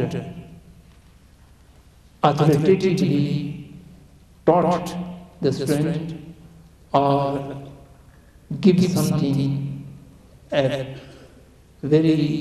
kind of easy technique how to awake it. The student and teacher both learn jointly, collectively. Collective learning and collective inquiry is considered to be basic necessity. And to do so, we have to completely revise what is the objective of education, what is the expectation of the society, parents and students, and how to lead a life of inquiry into this suchness jointly by the teacher and taught. So, I appreciate your idea and the question, and I agree with that question. Your discussion is actually just out of my curiosity. Like, I just wanted to know that in the very beginning, you told about the theory of human evolution or changing, human evolution, Darwin theory. Darwin theory. In the very beginning, you talked about the Darwin theory, that is the theory of evolution. Okay. That human evolution, that is evolving or changing or chimpanzee or non-native human. And from your talk, you are not agreeing. You already accepted the Darwin theory, and then it's okay. If it is comfortable to you, I have no objection.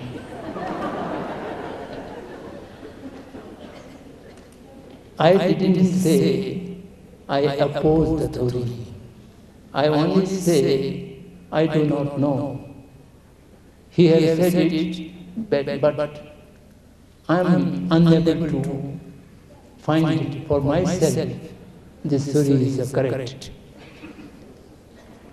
I have no separate theory how to evolve the humanity. The Buddhist viewpoint is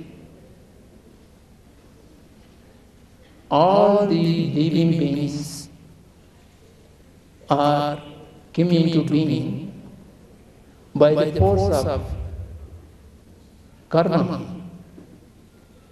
And whatever karma in the past life accumulated, that gives a result in the next life. So we are not in the process of searching the evolution theory. Right from the beginning of the existence of this globe, this earth, there are theories of how the living beings are born here from other planets and from other living worlds. So there is no need of evolution from different form and into different form. If this evolution is of a true, then why the evolution is stopped? The human beings can also be evolved some other form, a better form. Sometimes we feel 2 hands is very short. If we have 4 hands, we may be able to perform, we may drive a bike and also operate a laptop and listen to the telephone. If we have 4 hands, we may function much better. Why we are not evolving in that stage? Or is there a possibility of evolving that way in the future? Can someone predict it? All the forms of individual living creatures are a result of a particular karma. And that particular karma is being accumulated by someone, and then it is being born in that form right from the beginning. This is how the Buddhists have been looking at it. But we are not saying that Darwin theory is completely wrong. If that theory has answer to my questions, how much years they have taken and how in this way they have evolved, what was the exact reason evolving in that way, and then it is evolving to the stage of human form as of today. Now it's not evolving any further. What is the stoppage to it? And the rest of the monkey community, I am living in Himachal Pradesh, and there is a lot of problem due to the monkey community. And I very much wish they all evolve into Himachali human beings. Then that's very easy. Now Himachal government has set rates if someone kills a monkey. So these questions need to be answered. If scientific theory has an answer to these questions, why not I agree to that? Even the Big Bang theory, the Buddhist way of look into the Big Bang according to Carl Tucker, or the modern system of Big Bang, there are very similarities. But most of the questions relating to the Big Bang, which are modern scientific people are not able to answer, it might be find answer from the Buddhist perspective. So there are many ways to looking at it. So anyone is comfortable with the Dharma-theory, and it's okay. But what I'm saying is, you have accepted it, you are not knowing to it. So if you know it, then you are able to convince, like people like me, and all the questions need to be answered. I very much believe that all the educators sitting in this hall would agree with me that schools have a lasting impact on the lives of the children, either positively or positively teachers' impact. Having said this, Your Eminence, my question is, what is the role of a school in terms of capturing to the spirituality of the students? Because by norms and by laws, schools should be secular, but we all believe that all of us, when I say all of us, I also mean the children, are spiritual beings at the end of the day. So should there be some spiritual teachings in the school, or is spirituality not the role of a school at all? Thanks for the question. This question needs to be a great deal of examination and analysis.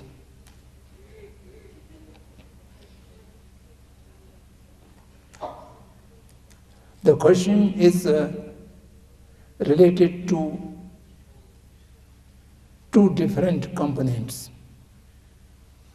The first component is students' community and their need.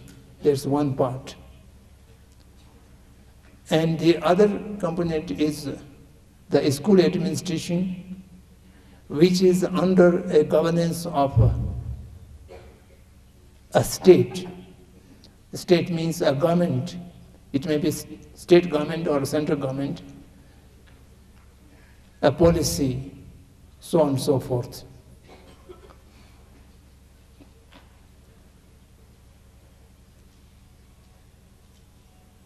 Spiritual journey for an individual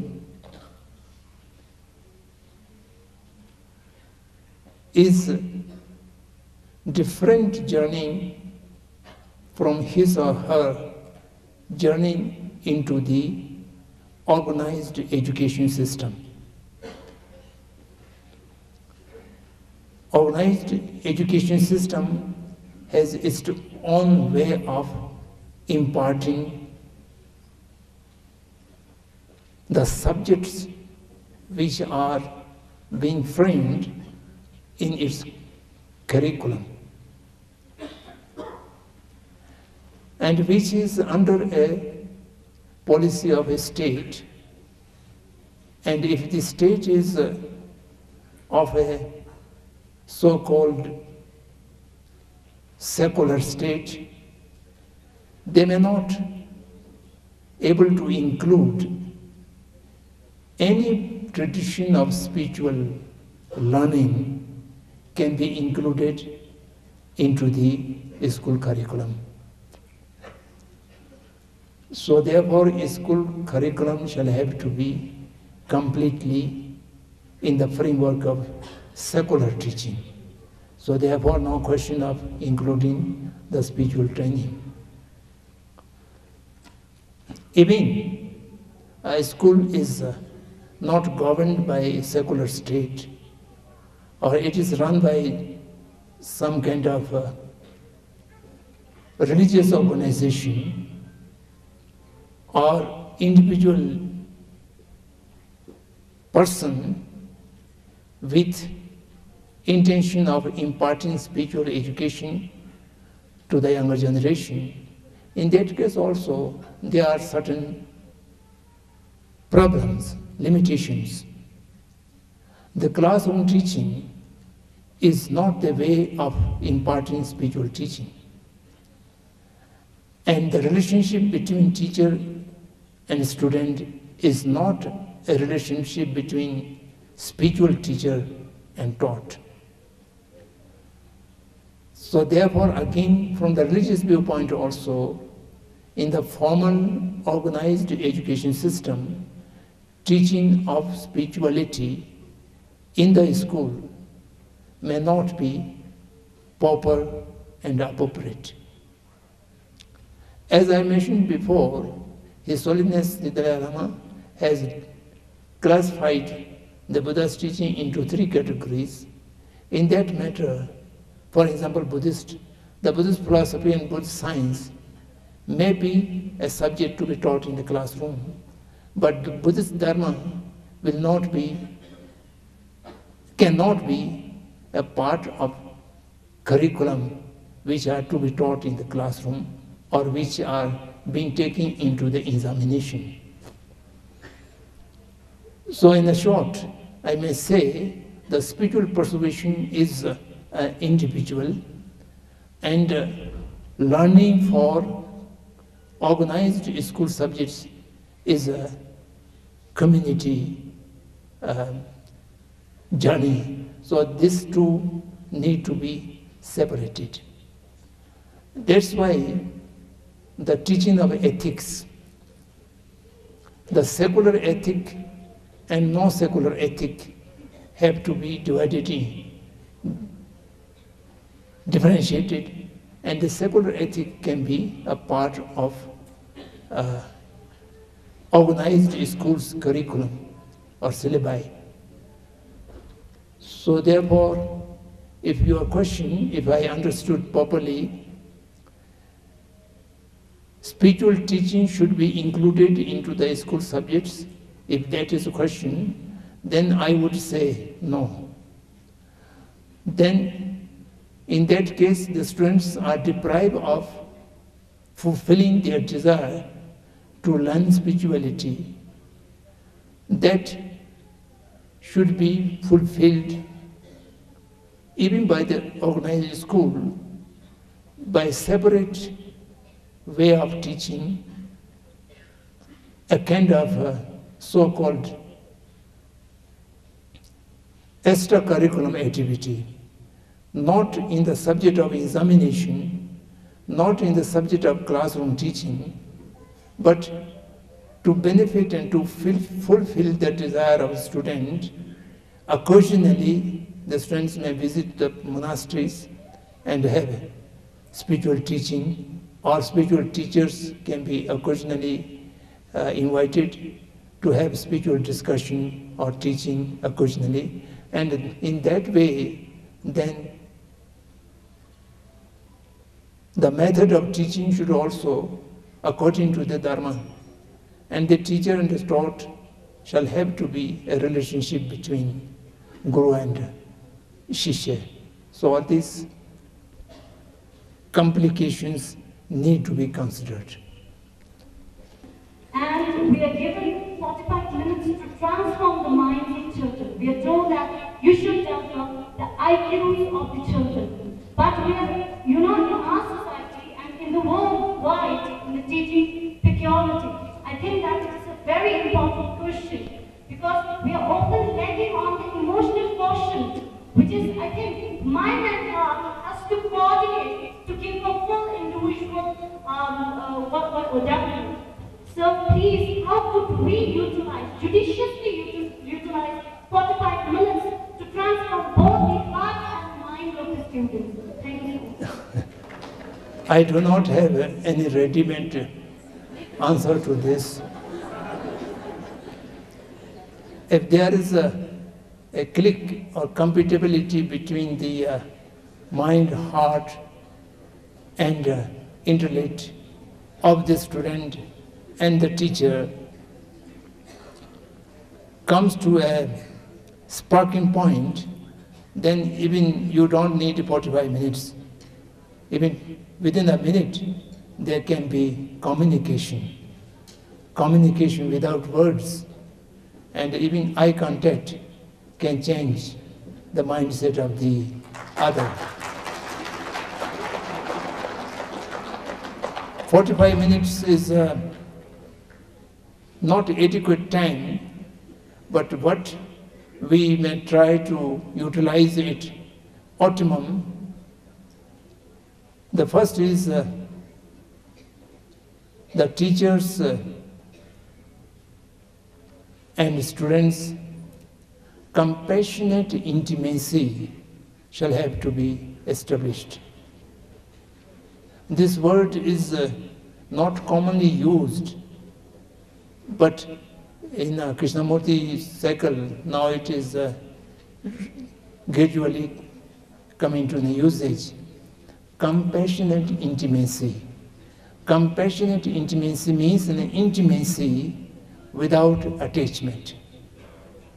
An intimacy without attachment between the teacher and the student, then you will be able to connect all three together, the heart, the intellect, and the mind, spontaneously. I can say only this much. So, before concluding the word of thanks from our section, I humbly request His Eminence to kindly bless a few personalities who have been helping SEBoL in the moment of alternative education.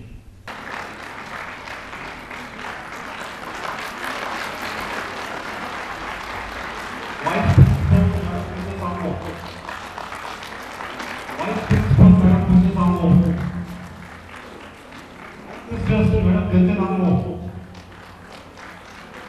Anybody can take on their behalf.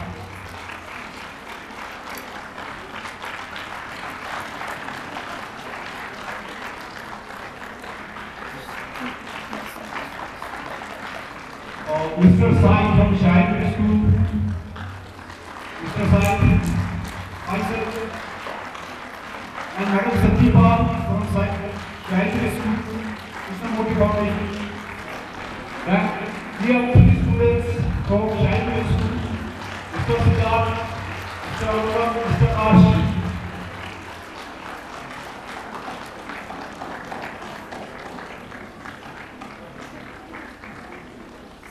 And one Jamil also from Secondary School.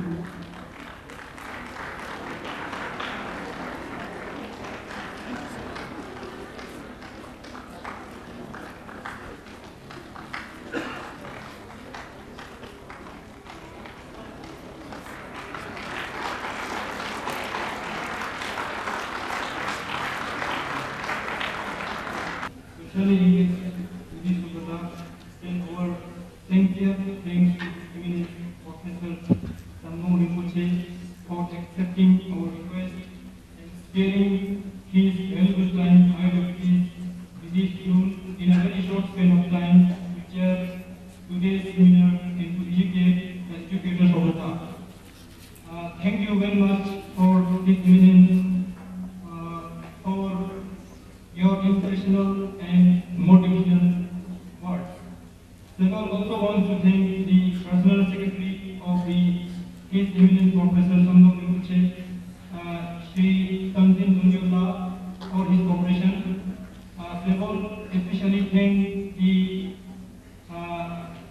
Sri Isha Chondu Principal, Srimati Kunja Thamu Vice Principal, Srimati Nijananand Head Mrs., lecturers, masters, teachers and staff of Lamdon Senior Secondary School for their cooperation and support in making this event a reality. SEBoL wants to thank the media community, the great listeners, the state time, Rich Ladakh, ETV, Wild of America, Wild of Tibet, Nyamden Cable, Doordarshan Day, All India Radio Day for the media coverage. SEBoL wants to thank all those people who have been helping us, but somehow we forget to take their name here. Now, I on behalf of SEBoL and the teaching community of Ladakh, praise and humbly request His Eminence Professor Samdhong Rinpoche to continue His blessing in future for enlightening the wisdom of educators for us. At last, the Lord wants to thank all those people who have been helping us at the backstage in making this event successful. Thank you very, very much once again to His Eminence Professor Samdhong Rinpoche, Lamdon Senior Secondary School, and all the participants. Thank you.